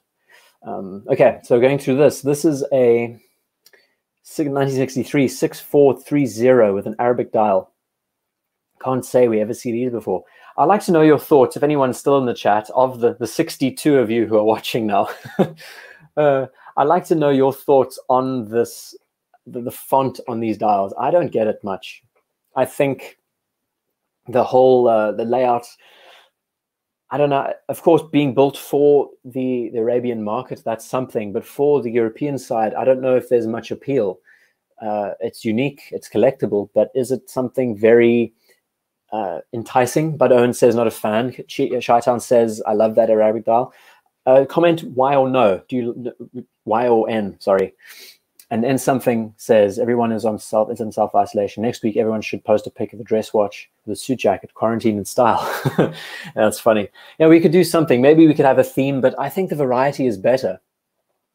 I think the variety of sports and dress together in a submission set is more entertaining because everything's different. I mean, I don't know what comes up next, you know. So let's see. Yes, there's lots of love. No. It's bloody 2 in the morning in Denmark. Sorry, Andreas. Yeah, this has been going on for a while. Interesting. So there seems to be quite a pull. True Arabic numerals. Absolutely, Eric. And we call the standard numerals that we see Arabics, but these are the actual Arabic numerals.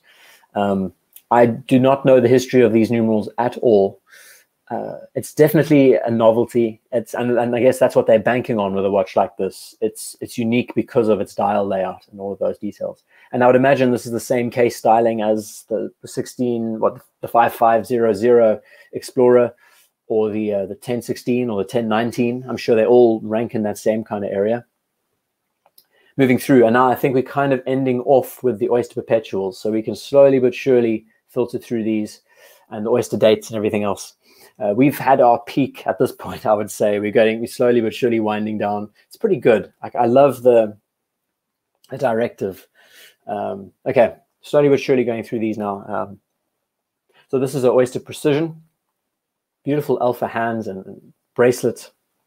It's amazing seeing how well intact these bracelets are over the time. And we've got an Air King. I mean, the Air King is an unloved watch, which is very sad because of just how important it is. You know, it's a very commemorative watch in the, really they are Hindu Arabic. Oh, wow, 9 bolts. Thank you for that. Yeah, so I mean, the Air King in general it's an important watch given to RAF pilots, and its history is something to take note of. But now it's just been turned into this strange reference where Rolex is just dumping their parts as they move on with their Explorer, you know. There's talk about the Air King being discontinued. I think it was discontinued. I don't know the story. And we've got a few date just with linen dials and all of those details, nice and clean. 2 tones. I think I really enjoy Roman numerals on date just does it for me. And especially on day dates as well. Tetley is joining. Welcome. We've been going for like 3 hours at this point. We're a little bit behind, and we're sort of kind of slowing down ever so slightly. We are coming to the end. It's coming up to 3 hours at this point, so I'm going to wind down and end the show. But it was a great discussion. We looked at lots of historical references and everything in between. How beautiful is this dial? I mean, what's the date on this? 1972, 1601, mosaic dial. That is stunning. Looks like a denim, but also has this marble effect. Looks great, right? And something else I'd like to mention, it would be so nice to see Rolex bringing out an all-gold Datejust. Am I the only one that thinks an all-gold Datejust would be amazing? If they only ever do all-gold in their President line, and they specialize in two-tone. But this is just something special. It reminds me of the originals. I mean, the original Datejusts, as an anniversary for the Datejust, they should bring out a solid gold on a Jubilee. with a tiny little bezel and make it just tasteful, you know.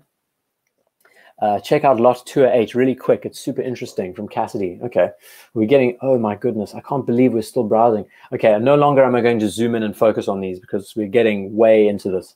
So we've got some more pieces. I love that brown dial. Brown on gold is superb. Day dates. I'd actually like to have a look at day dates in more detail in the future. We've got some turnographs, some oyster quartzes. I mean, geez, these turnographs are also very important to the family name, and again, ties in with the Air King and that development over time. Okay, we're going to slowly but surely get through these. Let's see. We have some more just standard oyster perpetuals, a bit of a roulette dial. Get to the ladies' pieces. Wow, this is a special one. Very interesting. Look at this one on the right.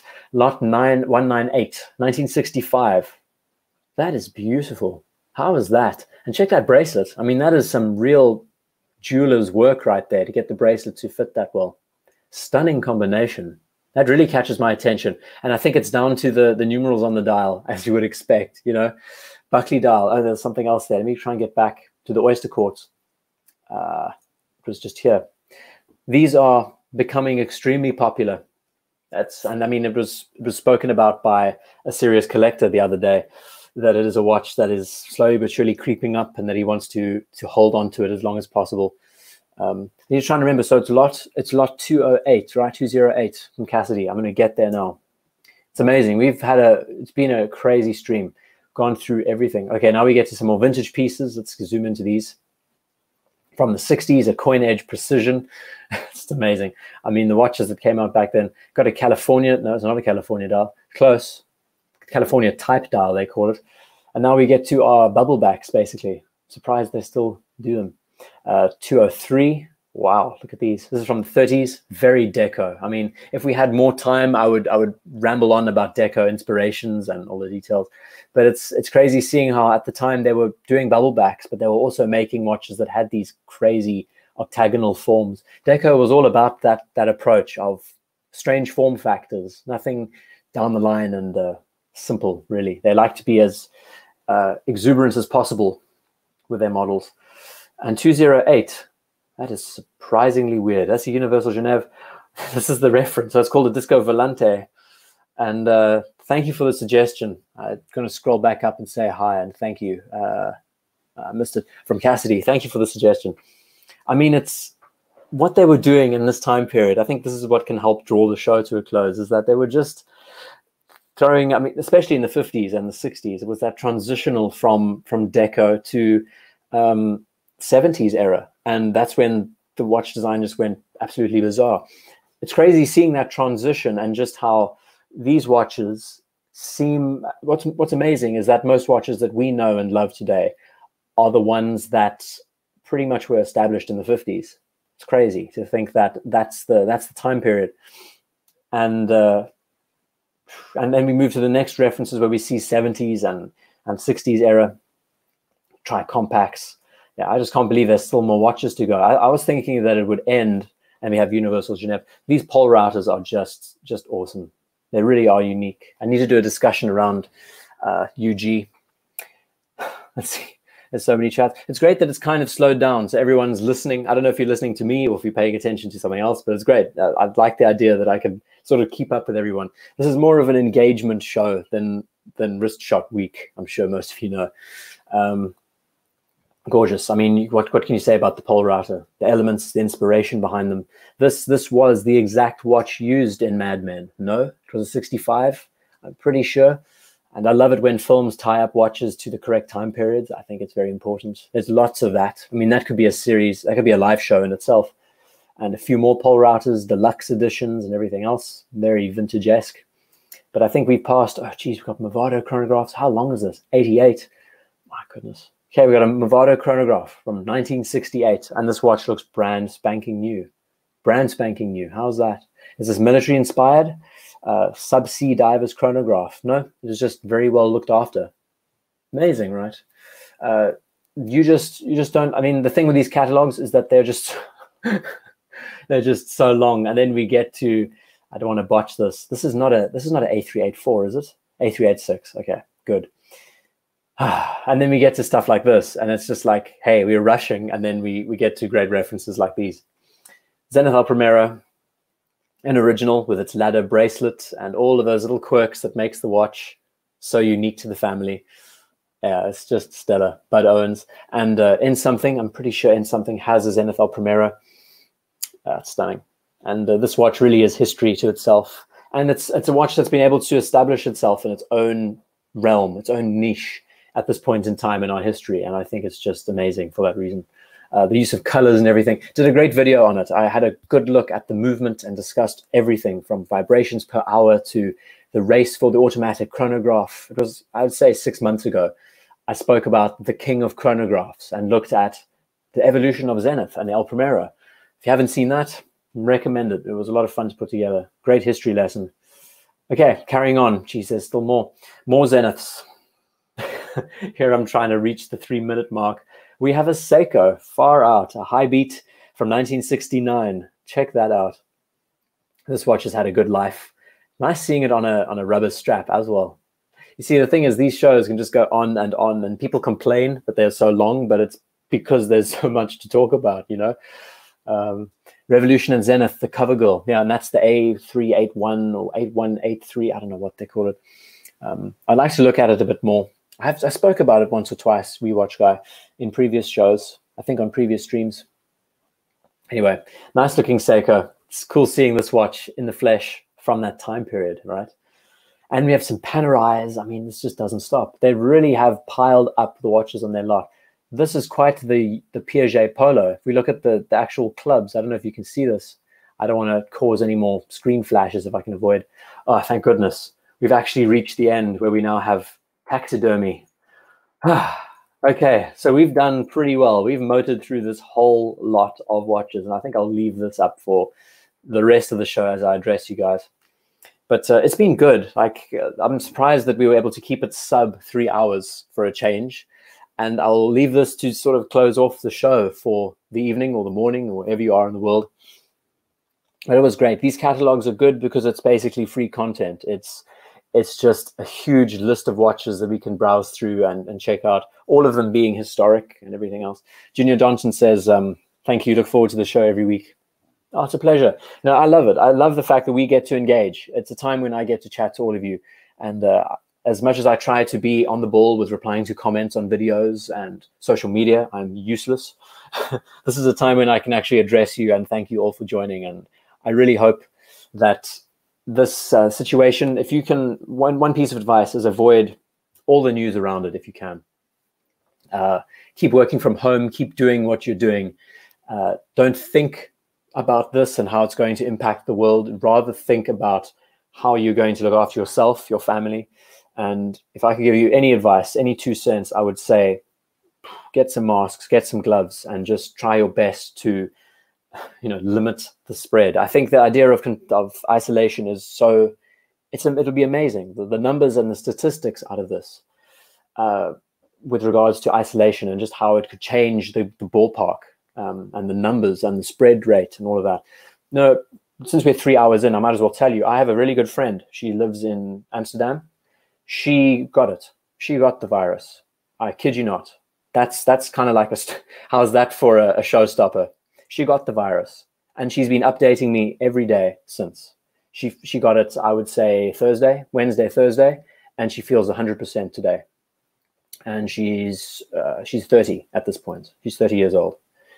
And it goes to show it is real. It's affecting people, but in saying that, don't think that it's going to affect you in a bad way. I think that the percentage of people who are going to really struggle from this is minute compared to the world population. So yeah, like everyone's saying, stay safe, look after yourselves, and really take care. And I hope you enjoyed this show. Thanks, Ryan. It's great. It was nice hearing her story because she gave me some good feedback about just the symptoms and how it's all been. But it's just your typical sore throat, cough, and fatigue, the usual kind of stuff. But it passes, and she's feeling great after, 3 or 4 days. So there we go. And I wouldn't say she's someone who really takes care of herself in the scheme of things. So it's not like we're talking about someone who's super health conscious and all the rest. But in saying that, people are getting it and they're recovering. And the news isn't covering the recoveries. It's just recovering the bad stuff because that's what sells. Got to look past that as much as possible. Anyway, everyone, I'd like to thank you all so much for joining. It's been a great show. Please look after yourselves. Again, take this as seriously as possible. I think it's very important. Now is the time for people to take this seriously because it can be the difference between everything else. So really, that's about it. Actually, I'd like to thank you all so much for joining in. Founder Time is Capital, as always. It's such a pleasure. I really hope you're all looking after yourselves as much as possible. And Finchy, thank you. Fellow industrial designer. It's great. It's great having another industrial designer on the show. There's a few that join in. And yeah, anyway, let's see. From Thomas Burnett, thank you so much for the super chat, brother. On behalf of everyone, ID Tribe, stay safe. Yeah, really, you guys are great. And what else can I say? The content come out next week, Tuesday and Thursday. I think the Smith's Everest video will be out Thursday. On Tuesday, I think I'll do the P01. It was a good write-up. They're all write-up related, so they're nice and in-depth. And we just keep it going from there. And I hope you enjoy the stuff that comes. But as always, everyone, look after yourselves. Stay safe. Thank you so much for joining, and I'll see you in the next one. I'll let you know about Wrist Shot Week next weekend, and we'll see you when that happens. Cheers for now, everyone.